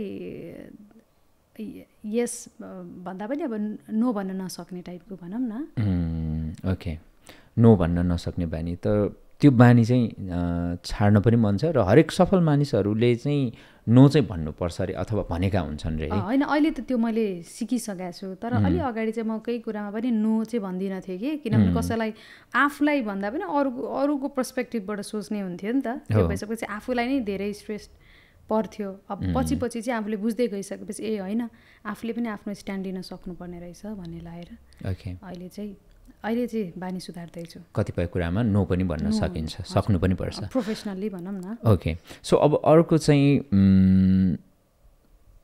तपाईँलाई पुरुषमा के कुरा हुनुपर्छ जस्तो लाग्छ? एउटा पुरुषमा तपाईँको मानौँ हुनेवाला हस्बेन्डमा भनौँ या इभन तपाईँको बोयफ्रेन्ड छ भने त्यसमा अथवा केमा के हुनुपर्छ एउटा पुरुष मान्छेमा? अब यही हुनुपर्छ भन्ने एउटा बााउन्ड्री त छैन है, किनभने आफ्नो एउटा व्यक्तिगत नेचर त हुन्छ। तर कोही मान्छेसँग अथवा मेरो हिसाबले चाहिँ भनौँ न होइन, अब मैले कस्तो भयो भने अब यो यस्तो हुनुपर्छ भन्नको लागि पनि म पनि त्यो हिसाबले राम्रो हुनुपर्छ क्या फेरि होइन। लाइक अन्डरस्ट्यान्डिङ हुनुपर्छ भन्दै पनि मलाई दिमागमा के आउँछ, मैले पनि उसलाई अन्डरस्ट्यान्ड गर्न सक्ने हुनुपर्छ भन्ने लाग्छ। अनि सबैभन्दा ठुलो कुरो दुईजनाको एउटा पुरुष व्यक्तिमा लाइक कुन हिसाबले यस्तो हुनुपर्छ भन्ने मैले जस्तो मानौँ तपाईँको फ्युचर हस्बेन्डमा यो एउटा क्वालिटी चाहिँ हुनैपर्छ, यो एउटा गुण चाहिँ हुनैपर्छ भन्ने क्या? फर्स्ट अफ अल त ऊ मसँग कम्प्याटेबल हुनु पर्यो, उसको र मेरो सोच विचार भाइब्स मिल्न पर्यो। अनि अर्को कुरा भनेको उसको बेसिक निड्सहरू हुन्छ नि, उसको बेसिक कुराहरू जुन कुरा बाहिर त्यति थाहा हुँदैन, त्यो बेसिक निड र मेरो बेसिक निड्सहरू प्राय म्याच भएको हुनु पर्यो होइन। अनि त्यो भइसकेपछि कस्तो हुन्छ भने उसको जतिसुकै अरू अप्ठ्यारापनहरूलाई पनि आफूले सहजै स्वीकार्न सकिन्छ। अनि ऊ अन्डरस्ट्यान्डिङ हुनपर्छ भन्दै पनि म पनि उसको लागि त्यत्तिकै अन्डरस्ट्यान्डिङ हुनपर्छ।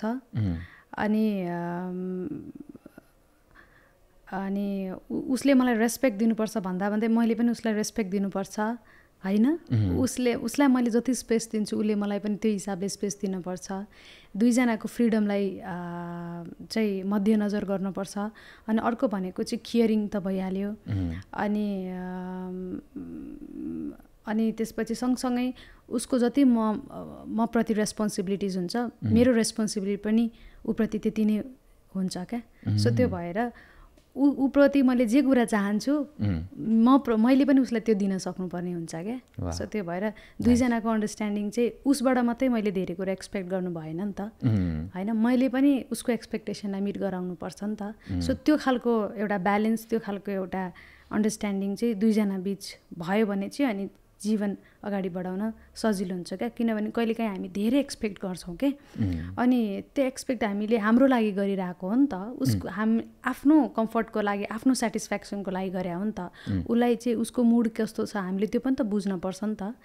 त्यो भएर ऊ ऊप्रति मैले एक्सपेक्ट गर्नुभन्दा अगाडि चाहिँ म प्रति चाहिँ मेरो आफ्नो क्यारेक्टर कस्तो छ त एकदम आफूले आफूलाई पनि चिन्न आवश्यक छ क्या त्यो भएर दुईटा चाहिँ ब्यालेन्स हिसाबले लानु पर्यो क्या त्यो ठ्याक्कै यस्तै हुनुपर्छ भन्ने छैन तर मैले उबाट जे एक्सपेक्ट गरेको छु मैले पनि उसलाई त्यो दिन सक्छु कि सक्दिनँ त्यो चाहिँ हुनु पर्यो वाह एकदमै राम्रो कुरा तर गुण चाहिँ केही हिसाबमा भन्ने भने अलिकति धेरै नै चाहिँदो रहेछ है अब त्यो सबैलाई चाहिन्छ नि त सबैलाई एउटा एक हिसाबले रेस्पेक्ट चाहिन्छ भनिहाल्छ होइन एउटा केयरिङ चाहिन्छ अटेन्सन चाहिन्छ भनि नै हाल्छ अनि अलिकति फिमेलको नेचर चाहिँ अलिकति थोरै स्लाइट डिफ्रेन्ट हुन्छ कि कस्तो हुन्छ फिमेलको नेचर अलिकति कस्तो फरक हुन्छ भन्दाखेरि ऊ व्यक्तिगत हिसाबले पनि अलिक थोरै अटेन्सन चाहिरहेको हुन्छ केयरिङ चाहिरहेको हुन्छ अनि मुड स्विङ्सहरू धेरै हुन्छ होइन अनि एउटा मुड स्विङ्स चाहिँ पिरियडिक मुड स्विङ्स पनि हुन्छ होइन त्यस्तो कुराहरूको चाहिँ तालमेल नमिल्दाखेरि पछि गएर दुईजनालाई नै असर पर्छ क्या मनमुटावै हुन्छ त्यो दुईजनाको चाहिँ एउटा बेसिक ह्याबिट चाहिँ दुईजनाले बुझेको हुनु पर्यो क्या नाइस त्यो चाहिँ हुनु पर्यो ओके सो फाइनल्ली अब चाहिँ सोध्छु म relationship status Single. Are you sure? Yes. 100%? Yes. Okay. अब तपाईँले 100% भनेपछि त केही नै छैन ओके अब चाहिँ अन्तिममा चुज वान भन्ने सेगमेन्ट छ दुईजनामा एकजना चुज गर्नु होला त्यसमा तपाईँको आफ्नो लजिक या तपाईँले केही जस्टिफिकेसन केही दिनु पऱ्यो भने दिँदाखेरि हुन्छ है यसमा चाहिँ राजेशपाल राई रामकृष्ण ढकाल ओहो कस्तो भारी नाम दिनुभयो तपाईँले मलाई सर्वप्रथम त उहाँहरूको नाम तपाईँले लिनुभयो र मैले लिन पाएँ भनौँ न रामकृष्ण ढकाल दाई अनि हाम्रो राजेशपाल राई दाई उहाँहरूको नाममै यति धेरै वजन छ यति धेरै भारीपन छ मैले उहाँहरूलाई म कुन हिसाबले चुज गर्ने भन्ने कुरा हो दो यो गेम हो होइन गेम त हो नि होइन म आफूले कम्पेयर गर्नु भनेको चाहिँ मेरो मूर्खता हो यो चाहिँ उहाँहरूबाट उहाँहरूले आफ्नो एउटा स्थापित कलाकार हुनुहुन्छ उहाँहरूले धेरै कुराहरू पार गरेर एउटा जुन स्थान बनाउनु भएको छ मैले इजिली उहाँलाई जजमेन्ट गर्न सक्दिनँ एक त सो त्यो भएर यसरी भनौँ न यो हिसाबले भन्दा तपाईँलाई अलिक सहज हुन्छ होला दुवैजना उत्तिकै हो लेजेन्ड नै हो डेफिनेटली होइन तर तपाईँलाई दुईजनाको मध्ये बढी गीत अलिक कसको मनपर्छ या कसको अलिकति बढी सुन्नु भएको छ त्यसरी भन्दाखेरि चाहिँ सायद होइन यसमा घटी र बढी भन्ने कुरा पनि हुँदैन एक त होइन दुवैजनाको आफ्नो आफ्नो स्थान छ आफ्नो आफ्नो एउटा टेक्निकलिटी छ आफ्नो आफ्नो एउटा फरकपन छ आफ्नो आफ्नो एउटा स्थापना बनाएर स्थापित हुनु भइसकेको छ नि त सो त्यो भएर मलाई उहाँको चाहिँ यो मनपर्छ त्यस भएर यो मनपर्ने भन्ने हुँदैन होइन सो अब यो गेम मात्रै भएको भएर एउटा हुन्छ नि हामीलाई पनि यसो युट्युबमा हेर्दाखेरि पनि रमाइलोको लागि मात्रै तपाईँले दुईवटा भनेको भएर अब म उहाँप्रति एकदमै धेरै पोजिटिभ अनि एकदमै उहाँहरू मेरो त गुरुको हिसाबले लिन्छु म होइन सो त्यो भन्नुपर्दाखेरि चाहिँ रामकृष्ण ढकाल ओके अब अर्को चाहिँ अन्जु पन्त कि मेलिना राई दुवैजना तपाईँको मनपर्ने सिङ्गरहरू अब हुन त अघि नै पनि मैले यो कुरा भनि नै सक्नु भएको छ अब अन्जु पन्त दिदी भनेको हामीले देख्दै गर्दाखेरि हामी हुर्किँदै गर्दाखेरि चाहिँ उहाँको पहिलेदेखि नै एकदमै धेरै स्थापित हुनु भइसकेको र अहिलेसम्म पनि उहाँको जति पनि गीत अहिलेसम्म आउँदा छ अहिले रिसेन्ट गीत पनि कति राम्रो छ होइन त्यो जुन एउटा बाटो बनाउनु भएको छ हाम्रो लागि पनि सहज बनिदिएको छ होइन अनि मेलिना राई दिदीले पनि जति पनि गीतहरू गाउनु भएको छ एउटा सङ्गीत क्षेत्रमा जति योगदान गर्नुभएको छ जति सङ्घर्ष गर्नुभएको छ त्यो हाम्रो लागि पनि एउटा सिक्ने बाटो सिक्ने माध्यम बनेको छ र हामी पनि उहाँबाट चाहिँ धेरै इन्स्पायर हुन्छौँ र हामीले पनि अब आउने जेनेरेसनको लागि त्यही हिसाबको बाटो बनाइदिनुपर्छ त्यो भन्दै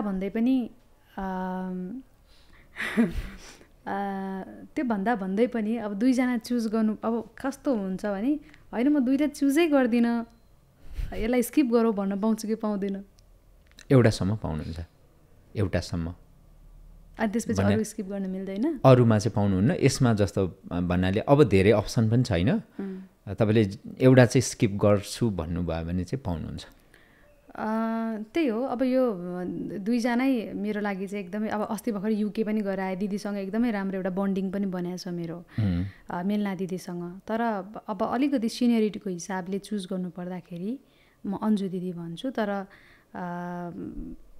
दुवैजना एकदमै मेरो लागि चाहिँ रेस्पेक्टेड हुनुहुन्छ है त okay very nice Shiv Pariyar Pramod Kharel होइन कि यो खासमा कस्तो भयो भन्दाखेरि एकदमै सिनियर मान्छेहरूलाई मैले जजमेन्ट गरे जस्तो फिल भयो क्या मलाई चाहिँ होइन तपाईँलाई को मनपर्छ कसको बढी प्रमोद खरेल दाइ कि शिव परियार भन्नुभयो होइन मलाई दुवैजना इक्वल्ली रेस्पेक्ट छ उहाँहरूप्रति तर अब गेमको हिसाबले एकजना मात्रै चुज गर्ने भन्नुहुन्छ भने चाहिँ जस्ट फर गेमको लागि मात्रै होइन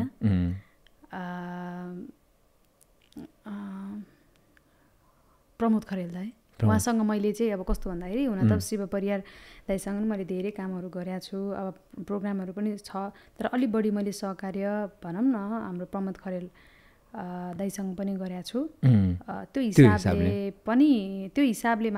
हिसाबले पनि हो हुन चाहिँ अब उहाँलाई अलिक अझ बढी मैले अब एउटा चिन्ने अवसर पनि पाएको छु हामीले सँगसँगै प्रोग्रामहरू पनि धेरै गरेका छौँ त्यही भएर प्रमोद खरेल दाइ भन्छु तर विथ नो अफेन्स ओके अब अर्को चाहिँ कमल खत्री कि महेश काफ्ले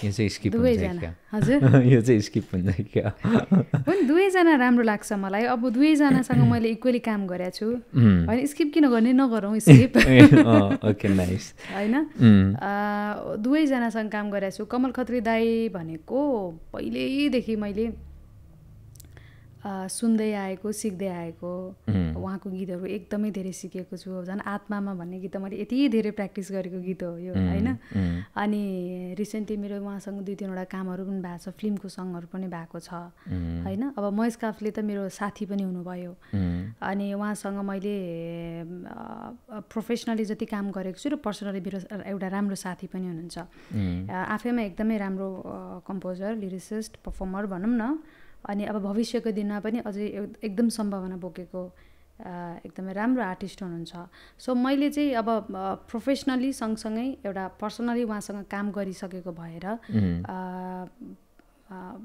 पर्सनली पनि एकदमै राम्रो व्यक्तित्व भएको भएर मैले महेश काफले चुज गर्छु ओके अर्को चाहिँ स्वस्तिमा खड्का कि वर्षा राउत भर्खरै तपाईँको काले केटोले भन्ने गीतमा दुवैजनाले उत्तिकै मजाले दमदार नृत्य गर्नुभएको छ स्वस्तिमा खड्का कि वर्षा राउत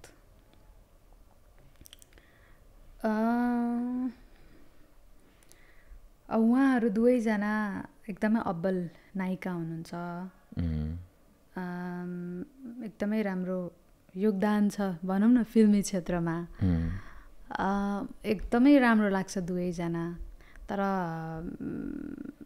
अब चुज गर्नु पर्दाखेरि चाहिँ अब मेरो पहिलो गीत भनौँ न अलिकति सुपरहिट सङ साली मन पर्यो स्वस्तिमाजीले नै खेल्नु भएको र धेरैवटा गीतहरू चाहिँ प्रायः जसो स्वस्तिमाजीले नै प्रायः जसो भनौँ न काले केटा अनि साली मन पर्यो काफल कमला गीतहरू चाहिँ जति पनि गरेको छ त्यो गीत चाहिँ एकदमै एउटा हिट नम्बरको लिस्टमा पनि छ त्यो भएर अनि व्यक्तिगत हिसाबले पनि उहाँसँग एकदमै राम्रो मेरो कम्युनिकेट पनि हुन्छ कहिलेकाहीँ सो त्यो भएर स्वस्तिमा खड्का ओके अब अन्तिममा चाहिँ अर्को चाहिँ तपाईँलाई छ मनी और fame what do you choose money और फेममा फेम नै अफ कोर्स लभ और रेस्पेक्ट यो त एकदम सजिलो भयो तपाईँलाई ओके टिकटक और Facebook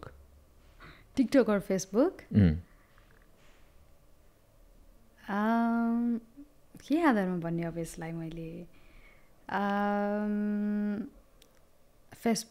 Facebook. So Asmita thank you so much for coming होइन, एकदमै खुसी लाग्यो। हामीले केही समय त लियौँ तर एकदमै फ्रुटफुल भयो हाम्रो कुराकानी। मलाई चाहिँ एकदमै मजा लाग्यो, आनन्द लाग्यो, केही कुरा सिक्ने मौका पनि पाएँ तपाईँको अनुभव सेयरिङको कुराहरूबाट, अनि मजा पनि लाग्यो। तर जाँदा जाँदै हामीले एउटा चाहिँ गीत डेफिनेटली सुन्नुपर्छ। काले केटा 1 मिलियन होइन 10 मिलियन भ्युज पुग्न लागेको छ। मैले अघि हेर्दाखेरि 8.8 समथिङ अराउन्ड यस्तो कति सर्ट पिरियड अफ टाइममा 2 months लगभग हुन लाग्यो होइन। पछिल्लो समय एकदमै चलेको, अनि त्यसको डान्स स्टेप्स मुभ्स पनि एकदमै बवाल होइन। हाम्रो पारस भाइको कोरियोग्राफी होला जस्तो लाग्छ मलाई, अनि एकदमै बवाल गीत थियो त्यो पछिल्लो समय। सो त्यो सुन्न मन लागेको छ मलाई। अनि अर्को पनि गीत सुन्न मन लागेको छ, अर्को चाहिँ तपाईँ जुनै सुनाउनु भए पनि हुन्छ। हुन्छ, पहिला चाहिँ अब फिल्मकै सङ सुनाउँछु म। स्योर। बाबरी फिल्मबाट बाबरी रङ भन्ने सङले चाहिँ एकदमै राम्रो अप्रिसिएसन पाएको र सँगसँगै त्यो गीतबाट मैले 1-2वटा अवार्ड्सहरू पनि पाएको छु होइन। सो त्यो भएर म त्यो गीत गाउँछु ल। बाबरी बाबरी रङ्गमा रङ्गिएर बाबरी रङ्गमा रङ्गिएर मलाई माया गर, साँचो माया गर, निधरेको मात झै मलाई माया गर। Babri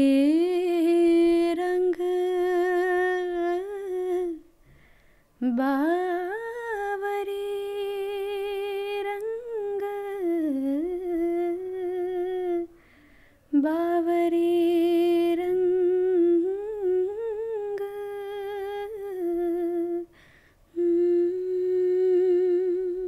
wow fantastic. अब काले केटाले ए होय फलामसँग साटु भन्छ, फलामसँग साटु भन्छ, सुन झै जोवान अङ्गालोमै बेर्छु भन्छ, जुन झै जोवान ज्यान सुकेर लौरी भाछ, कुन्नी के खान्छ, त्यही नि आज झर्ल्याङ झुर्लुङ हातैमा बान्छ। काले केटाले यो काले केटाले, काले केटाले यो काले केटाले, हिरो बन्छ मै हुँ भन्छ, काले कृष्ण झै हुँ भन्छ, काले केटाले ए हिरो बन्छ मै हुँ भन्छ, काले कृष्ण झै हुँ भन्छ, काले केटाले। Thank you. Wow, thank you so much. Thank you so much for your time, Asmita. Thank you so much. जय होस् for having me. Thank you. जय होस्, जय सङ्गीत, जय नेपाल। जय नेपाल।